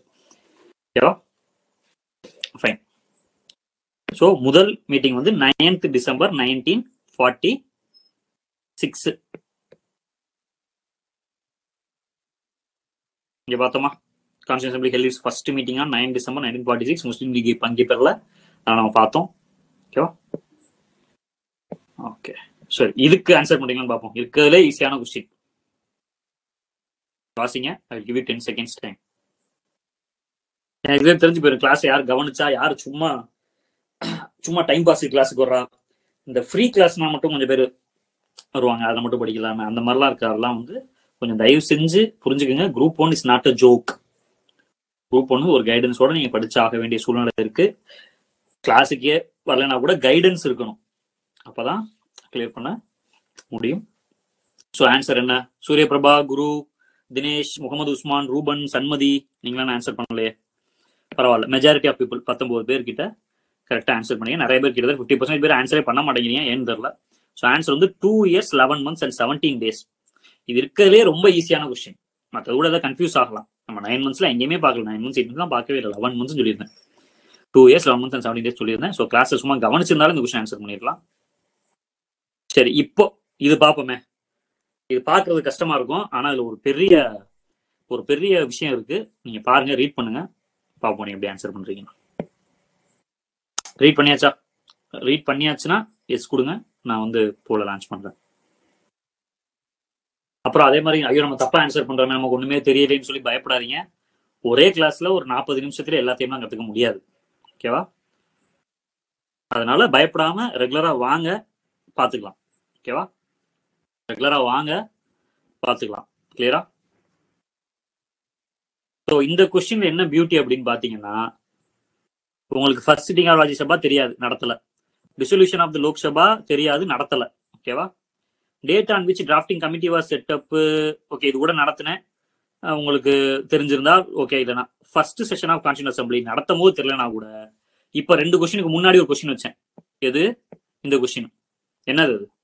when did the Constituent Assembly was for undivided India meet for the first time வச்சேன். ஆன்சர் சொன்னேன் 9 டிசம்பர் 1946. நீங்க கிளாஸை கவனிக்காம நீங்க இதை கவனிச்சிருந்தாலே இந்த கேள்விக்கு ஆன்சர் பண்ணிருக்கலாம். First session of constituent assembly என்னது? 9 டிசம்பர் 1946. ஏக்கு 4 எங்க இருக்கு? இந்த ஒரே ஒரு ஆப்ஷன்ல தான் இருக்கு. So answer is a. So answer is a. புரியுதா? உஸ்மான், ரகு, ரூபன், சுரேஷ், சூரிய பிரசாத், ஈஸ்வரன், தட்சிணாமூர்த்தி, லாஜிக் புரியுதா? நீங்க கிளாஸே வரலனா கூட இந்த கொஸ்டினை கவனிச்சிருந்தீங்க அப்படின்னா, 9 டிசம்பர் 1946 கவனிச்சிருந்தீங்கன்னா இந்த கொஸ்டினுக்கு ஆன்சர் பண்ணிருக்க முடியுமா, முடியாதா? இது மிஸ் திவ்யா சரவணன், குடியரசு தினம் நான் கொடுக்கல. ஓகேவா? இப்படித்தான் உங்களுடைய டிஎன்பிஎஸ்சி கொஸ்டின் பேப்பர்ல இருந்துச்சு. இது வந்து ஒரு மார்க் கொடுக்கப்பட்ட கொஸ்டின். ஓகேவா? இது வந்து ஒரு மார்க் கொடுக்கப்பட்ட கொஸ்டின் தப்பா கொடுத்துட்டாங்கிறதுனால. ஓகேவா? நீங்க அந்த ஆப்ஷனே விட்டுருங்களேன், குடியரசு தினத்தையே விட்டுருங்களேன். என்ன ஆன்சர் பண்ணிருக்கீங்க நீங்க? திவ்யா சரவணன் கரெக்டா தானே ஆன்சர் பண்ணிருக்கீங்க. ஸோ அடுத்து, ஸோ இது வந்து இப்ப இதெல்லாம் வந்து பாத்தீங்கன்னா உங்களுக்கு இப்ப நீங்க பார்த்ததுல வந்து பிரிலிமினரி ஸ்டீரிங் கமிட்டி கூட விட்டுருங்க. டிராஃப்டிங் கமிட்டி மெம்பர்ஸ் கேள்வி பார்த்துக்கோங்க, ஆன்சர்லாம் பண்ண வேணாம். ஸ்டீரிங் கமிட்டியோட தலைவர் யாருன்னு கேட்டிருக்கான், நமக்கு தெரியும், ராஜேந்திர பிரசாத். ஏன்னா அவர் தான் தலைவர், அவர் தான் வழிநடத்தி சென்றார்லாம் பார்த்தோம். அப்புறம் not a member of drafting committee யாரு? பட்டாபி சீதாராமையா வந்து நம்ம பார்க்கல. டிராஃப்டிங் கமிட்டியில நம்ம பார்க்காத ஒரு ஆள் வந்து பட்டாபி சீதாராமையா. ஏன்னா கிருஷ்ணமாச்சாரி ஒரு ஐயங்கார் சொல்லியிருந்தேன், கிருஷ்ணமாச்சாரி டிடிகே வந்தாருன்னு சொல்லியிருந்தேன். கிருஷ்ணமாச்சாரி இருக்காப்ல, முன்ஷி இருக்காப்ல. ஓகேவா? அல்லடி கிருஷ்ணசுவாமி ஐயரும் இருக்காப்ல. அப்ப பட்டாபி சீதாராமையா தான் இல்ல. அதுக்கப்புறம் ப்ரொவின்சியல் கான்ஸ்டிடியூஷன் கமிட்டியினுடைய தலைவர் யார்? சர்தார் வல்லபாய் பட்டேல். அரசியலமைப்பு நிர்ணய சபையின் பிராந்திய அரசியலமைப்பு கமிட்டியின் சர்தார் வல்லபாய் பட்டேல் தான் தலைவர். Okay. During the freedom struggle on which day the national Congress celebrated த பூர்ண ஸ்வராஜ்? ஜனவரி 26, 1930. ஏன்னா அதுதான் நம்ம வந்து ரிபப்ளிக் டேயா கொண்டாடுறோம். இப்போ இது அனைத்துமே உங்களுடைய ப்ரீவியஸ் இயர் டிஎன்பிஎஸ்சி கொஸ்டின். ஒரு 5 வருடங்கள்ல வெவ்வேறு டிஎன்பிஎஸ்சி கொஸ்டின்ஸ்ல கேட்கப்பட்டது. இது பிரிலிமினரி பாயிண்ட் ஆஃப் வியூல. இப்போ நான் உங்களுக்கு ஒரு கிளாஸ் நடத்தினா இப்ப அதுல வந்து இப்போ 2021 நடந்த குரூப் 1ல ஒரு 10 மார்க் கேட்டிருந்தான். என்ன கேட்டிருக்கான் பாருங்க? இந்திய அரசியல் சாசனத்தை உருவாக்குவதில் அரசியல் நிர்ணய சபையின் பங்கினை விளக்குக. Explain the role of constituent assembly in the making of Indian constitution. இப்போ நம்ம பார்த்தோம் இல்லைங்களா, அதை நீங்க ப்ரிலிமினரிக்கு மாதிரி ஆன்சர் பண்ணிருப்பீங்க. இப்படி கேட்டா 10 மார்க் அப்படின்னா உங்களுக்கு ஒரு 1.5 பக்கம் எழுதுற மாதிரி வரும். ஓகேவா? ஒரு பக்கம், அப்புறம் இங்க ஒரு 1/2 பக்கம், கிட்டத்தட்ட ஒரு 40 வரிகள் 40 லைன்ஸ் வந்து நீங்க எழுதுற மாதிரி இருக்கும். இப்ப இதுலதான் வந்து என்னன்னா நடத்துனது என்னமோ ஒண்ணுதான். இதை நீங்க எப்படி எழுதுற ஒவ்வொருத்தருக்கு ஒரு மாதிரி மாறுபடும். அதுக்கும் நான் உங்களுக்கு ட்ரெயின் பண்ணுவேன். ஓகேவா? அகாடமில எல்லா சப்ஜெக்ட்டுமே ட்ரெயின் பண்ணுவாங்க, மெயின்ஸுக்கும் ட்ரெயின் பண்ணுவாங்க. இந்த மாதிரி உங்களுக்கு பிடிஎஃப் அனுப்பிச்சு உங்களுக்கு வந்து அதை எழுத சொல்லிலாம் நம்ம ஆல்ரெடி டெஸ்ட் நடத்திட்டு இருக்கோம். ஸோ இந்த மாதிரி உங்களுக்கு மெயின்ஸுக்குமே புரியுதா? மெயின்ஸ்ல அந்த கேள்வி எப்படி வருது? இப்போ இந்த கிளாஸ் ஒரு 40 நிமிஷம் பார்த்தீங்க, இன்னமும் உங்களுக்கு அது முழுசாக நடத்தல. இப்போ இதை நம்ம எப்படி ஆன்சர் பண்ணலாம்? கான்ஸ்டியூஷன் ஸ்டார்டிங் சொல்லலாம், அதோட அருமை பெருமைகள்லாம் சொல்லிட்டு, அதுக்கப்புறம் டிராஃப்டிங் கமிட்டி அமைச்சாங்க, இந்த வேலை பார்த்தாங்க, 114 நாள் இந்த வேலை பார்த்தாங்க, 141 நாள் இந்த வேலை பார்த்தாங்க, இந்த கமிட்டிக்கெல்லாம் உங்க தலைவராக இருந்தாங்க, டிராஃப்டிங் கமிட்டிக்கு தலைவராக இருந்தாங்க. ஃபைனலா மொத்தம் 2 வருஷம் 11 மாசம் 17 நாள் செலவு பண்ணி 64 லட்ச ரூபா செலவு பண்ணி 60 கண்ட்ரியினுடைய கான்ஸ்டிடியூஷன் வந்து டிஸ்கஸ் பண்ணி தான் இதை கிரியேட் பண்ணிருக்காங்க. So it is not a joke அப்படின்னு சொல்லி நீங்க ஆன்சர் எழுதலாம், பாயிண்ட் பை பாயிண்டா எழுதணும். ஓகேவா? 1.5 பக்கம் சொன்னோம்னா உட்காந்து பேராகிராஃப் எழுத வேண்டிய அவசியம் இல்லை. பட் அதெல்லாம் பயப்படாது, இன்னைக்கு எடுத்த கிளாஸ்ல இருந்து இந்த கொஸ்டின் ஆன்சர் பண்ணலாம். இதுவுமே இந்த டிஎன்பிசியில கேட்ட 2021 கேட்ட ஒரு கேள்வி, ஒரு 10 மார்க் கேள்வி. ஓகேவா? புரியுதாமா? 2-3 பேர் போன கிளாஸ்லாம் கேட்டுட்டு இருந்தீங்க, சார் எப்படி சார் மெயின்ஸுக்கு படிக்கிறது, எப்படி சார் பிரிலிமினரி படிக்கிறது அப்படி இப்படின்னு கேட்டு இருந்தீங்க. படிக்கிறது என்னவோ ஒண்ணுதான், அப்ரோச் தான் வேற. படிக்கிறது என்னவோ ஒண்ணுதான், அப்ரோச் தான் வேற. ஓகேவா? சோ இப்போ உங்களுக்கான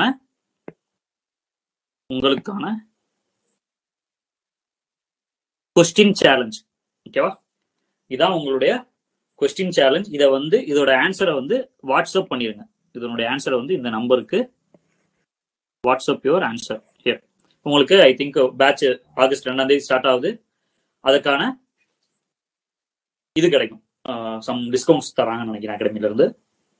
சேலஞ்ச் கரெக்டா ஆன்சர் பண்றவங்களுக்கு, வாட்ஸ்அப் பண்றவங்களுக்கு இந்த நம்பருக்கு வாட்ஸ்அப் பண்ணிருங்க. ஓகேவா?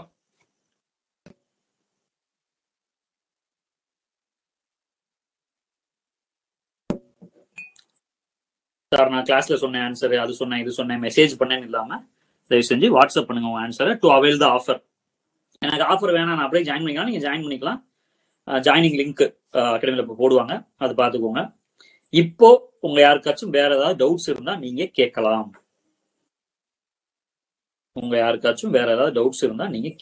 ஜாயினிங் லிங்க் போட்டிருக்காங்க, ஜாயினிங் லிங்க் கிளிக் பண்ணி ஜாயின் பண்ணிக்கோங்க. வெயிட் பண்ணிட்டு இருக்காதீங்க. ஓகேவா?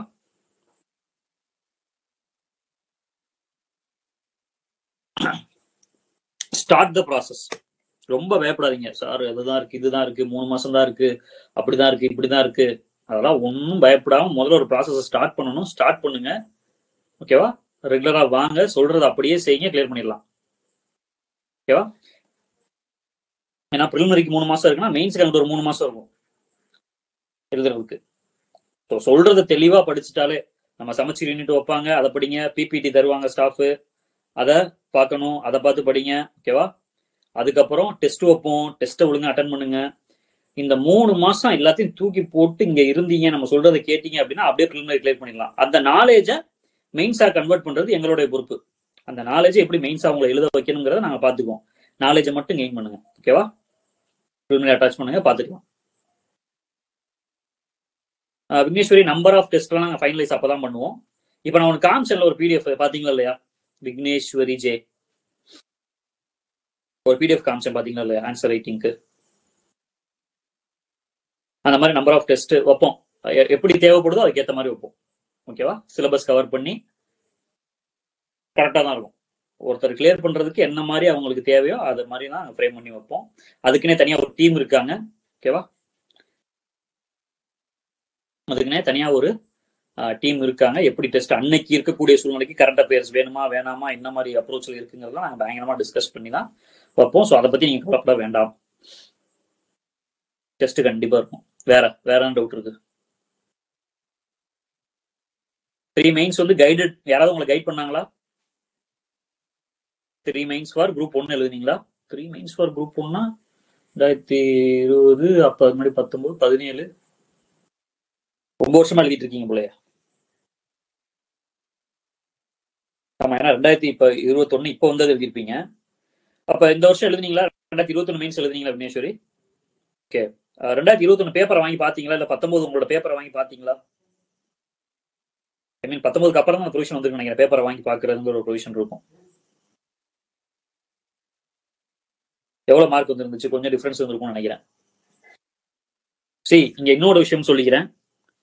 கொஸ்டின் பாத்தீங்கன்னா நினைக்கிறேன் இந்த வாட்டி ஃபர்ஸ்ட் மார்க் எடுத்தவங்க வந்து 561.65 என்னவோ, செகண்ட் மார்க் வந்து 553 அந்த ரேஞ்சுக்கு போயிருச்சு இந்த டிஃபரன்ஸ். பட் இதுக்கு அடுத்து பாத்தீங்கன்னா 67 போஸ்டிங். 67 வந்து 67 இல்ல 100 வச்சுக்கோங்க, 500 மார்க்ல வந்துருச்சு. இப்ப இதுல கம்யூனல் கேட்டகரி அது டிஃபர் ஆகும். So mains is all about, it's not about knowledge. இப்ப நான் கேட்கறேன், 450 மார்க் ஒருத்தர் எடுக்கிறான், அவனுக்கு நாலேஜ் இருக்குன்னு சொல்லுவீங்களா இல்லைன்னு சொல்லுவீங்களா? மெயின்ஸ்ல ஒருத்தர் மெயின்ஸ் இன்டர்வியூ சேர்த்து 450 மார்க் ஒருத்தர் எடுக்கிறான், 850 அவுட் ஆஃப் 850 450 எடுக்கிறான். அவனுக்கு நாலேஜ் இருக்கா இல்லையா? இருக்கு. ஆனா அவனுக்கு போஸ்டிங் வராது டியூ டு கம்யூனல் ரிசர்வேஷன். அப்ப என்ன பிரச்சனை? நாலேஜ் இருக்கா இல்லையாங்கிறது பிரச்சனை. எல்லாருக்கும் ஒரே மாதிரி நாலேஜ் தான் இருக்கும். நீங்க எப்படி அதை பிரசென்ட் பண்றீங்கிறது தான் பிரச்சனை. அந்த பிரசன்டேஷன்ல தான் உங்களுக்கு கைடன்ஸ் தேவைப்படும். இதை இப்படி எழுதுங்க, இந்த கொஸ்டின் நீங்க இப்படி அப்ரோச் பண்ணிருக்கலாம் அப்படிங்கிறது தான் உங்களுக்கு கைடன்ஸ் தேவைப்படும். ஸோ அதுக்கு தான் வந்து கைடட் ப்ரிப்பரேஷன் வேணும். வீட்டுல இருந்தே படிக்கலாமான்னு கேட்டா தாராளமா படிக்கலாம். ஆனா கைடட் கொஞ்சமாச்சும் உங்களுக்கு இருக்கணும். Okay, prelims test by students for 2019 and 21. அப்ப உங்களுக்கு ப்ரிலிம்ஸோட குவாலிட்டியே தெரிஞ்சிருக்கும். நம்மளோட டெஸ்ட்ல இருந்து எவ்வளவு கொஸ்டின்ஸ் வந்துச்சுங்கிறதே உங்களுக்கு தெரிஞ்சிருக்கும் அந்த எக்ஸ்பிளனேஷன்ல. ஸோ பயப்படாம ஜாயின் பண்ணுங்க, பாத்துக்குவோம். ஓகேவா? இந்த வாட்டி கிளியர் பண்ணிடலாம், டோன்ட் வரி விக்னேஸ்வரி. அப்ப நீங்க ஜாயின்லாம் பண்ணதுக்கு அப்புறம் உங்களோட பழைய ஆன்சர் ஷீட்லாம் நம்ம டிஸ்கஸ் பண்ணி எங்க தப்பு பண்ணிருக்கீங்க என்னன்னு பார்த்து நம்ம கிளியர் பண்ணிக்கலாம், டோன்ட் வரி. ப்ரிலிம்ஸை வீட்டில் படிச்சு கிளியர் பண்ணிட்டு சரி மெயின்ஸ்க்கு எங்கிட்ட ஜாயின் பண்ணிக்கலாமான்னு கேக்குறீங்களா? அப்பயும் இதே ஃபீஸ் தான் இருக்கும், உங்க இஷ்டம். ஆமா ஸ்ரீலட்சுமி, ஈவினிங் டைம் தான் வந்து மேக்ஸிமம் பீப்புளுக்கு இதாவது. அதுக்காக ரெக்கார்டட் வீடியோ கொடுக்குறோம். ரெக்கார்டட் வீடியோ யூஸ்ஃபுல்லா இருக்கும். உங்களுக்கு டைமிங் மிஸ் ஆகுதுன்னா நீங்க பாதியில ஜாயின் பண்ணுங்க, பாதியில ஜாயின் பண்ணுங்க. ஓகேவா? இல்ல கம்மி தான், அப்படிதான் அப்படி கம்மி பண்ண முடியும் மைத்திலி. என்ன வியாபாரமா? அதாவது ஒரு விஷயம் நல்லா தெரிஞ்சுக்கோங்க, ஸ்டூடெண்ட்ஸை நிறைய சேர்க்கணும்னு நினைக்கிறேன், பிசினஸா பார்க்கணுங்கிறவன் நீங்க கேட்கறதெல்லாம் செஞ்சு கொடுப்பாங்க. ஓகேவா? குவாலிட்டியா கொடுக்கணும்னு நினைக்கிறேன், இதான் என்னோட குவாலிட்டி, இப்படி இருந்தா தான் சரியா வரும் அப்படின்னு நினைக்கிறவன் குவாலிட்டியில பிக்ஸ் ஆகலாம். 2 கேட்டகரி தான். நாங்க 2வது கேட்டகரி. ஓகேவா? ஆக்சுவலா சொல்ல போனா ப்ரிலிம்ஸுக்கு தான் இந்த ஃபீஸ், மெயின்ஸ் நாங்க ஃப்ரீயா பண்ற கணக்குல தான் வரும். ஏன்னா மெயின்ஸ்லாம் எவ்வளவு ஃபீஸ் மார்க்கெட்ல இருக்குன்னு உங்களுக்கு தெரியும்னு நினைக்கிறேன். அதுவும் குரூப் 1 மெயின்ஸுக்கு 1 லட்ச ரூபா வாங்குறவங்களா இருக்காங்க. சரியா? அதனால இந்த பேரம் பேசுறது அதெல்லாம் தயவு செஞ்சு சின்ன பிள்ளை மாதிரி பண்ணாதீங்க. எனக்கு தெரிஞ்சு இன்னொன்னு, ப்ரிலிம்ஸ்ல இருந்தே வந்தால் எங்களுக்கு உங்களை பத்தி தெரியும், உங்களை கைட் பண்றதுக்கு எங்களுக்கு ஈஸியா இருக்கும். It depends, end of the டே உங்களோட இஷ்டம் தான் அது. ஓகேவா?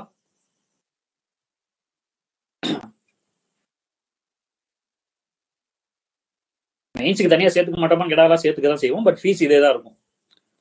கூட இருந்தாலும் ஆச்சரியப்படுறதுக்கு இல்லை, இதை விட கூட இருந்தாலும் ஆச்சரியப்படுறதுக்கு இல்லை. அதனால திங்க் அபவுட் இட். 2வது பாண்டிங், ஸ்டூடெண்ட் ஸ்டாஃப் பாண்டிங் ஒன்று இருக்கு. என்ன பண்ணிருக்கீங்க, ஏது பண்ணிருக்கீங்க, எவ்வளவு நாலேஜ் இருக்கு, உங்களை எங்கே டியூன் பண்ணணுங்கிறது. ஏன்னா ஒவ்வொருத்தருக்கு ஒவ்வொரு மாதிரி இருக்கும். One size doesn't fit all. மெயின்ஸை பொறுத்த வரைக்கும் ஒரே மாதிரியான அப்ரோச் வந்து எல்லாத்துக்கும் பொருந்துமான்னு கேட்டா பொருந்தாது. அதனால யோசிச்சுக்கோங்க. வேற யாருக்காச்சும் வேற ஏதாவது டவுட்ஸ் இருக்கா? கடைசியா வந்த ரகு, கடைசியா நிறைய பேர் வந்தீங்களே, உங்களுக்கு ஏதாவது டவுட்ஸ் இருக்கா?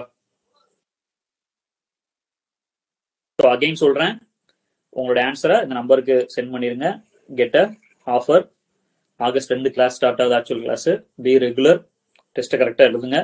Be confident. அதுக்கு தான் நான் வந்து இந்த ஸ்லைடு வச்சது. அதுக்கு தான் உங்க முன்னாடி இருக்க முதல்ல பாருங்க. டோன்ட் திங்க் டூ மச், என்னால முடியுமா முடியாதா. முதல்ல யூ ஸ்டார்ட். கொஞ்சம் கொஞ்சமா தான், ஒன்னொன்னாதான் 2. It will take time, it takes a travel. So தயவு செஞ்சு take a decision and move fast. கண்ணு முன்னாடி என்ன டிசிஷன் இருக்கோ முதல்ல அதை எடுங்க, அதுக்கப்புறம் நம்ம பார்த்துக்கலாம். ஹார்ஸ் ஐயா, அது வந்து ஹார்ஸ் எல்லாம் இல்லம்மா. எனக்கு என்ன உங்ககிட்ட பகையா? நார்மலாவே நான் கொஞ்சம் ரொம்ப இன்டீரியர் கிராமத்துல இருந்து வந்தாலனால நம்ம பேச்சு அப்படித்தான் இருக்கும். நீங்க ரெகுலரா கிளாஸ் அட்டன் பண்ணீங்கன்னா தெரியும், ஓகே இருந்தாலும் அப்படி இல்லை அப்படின்னு.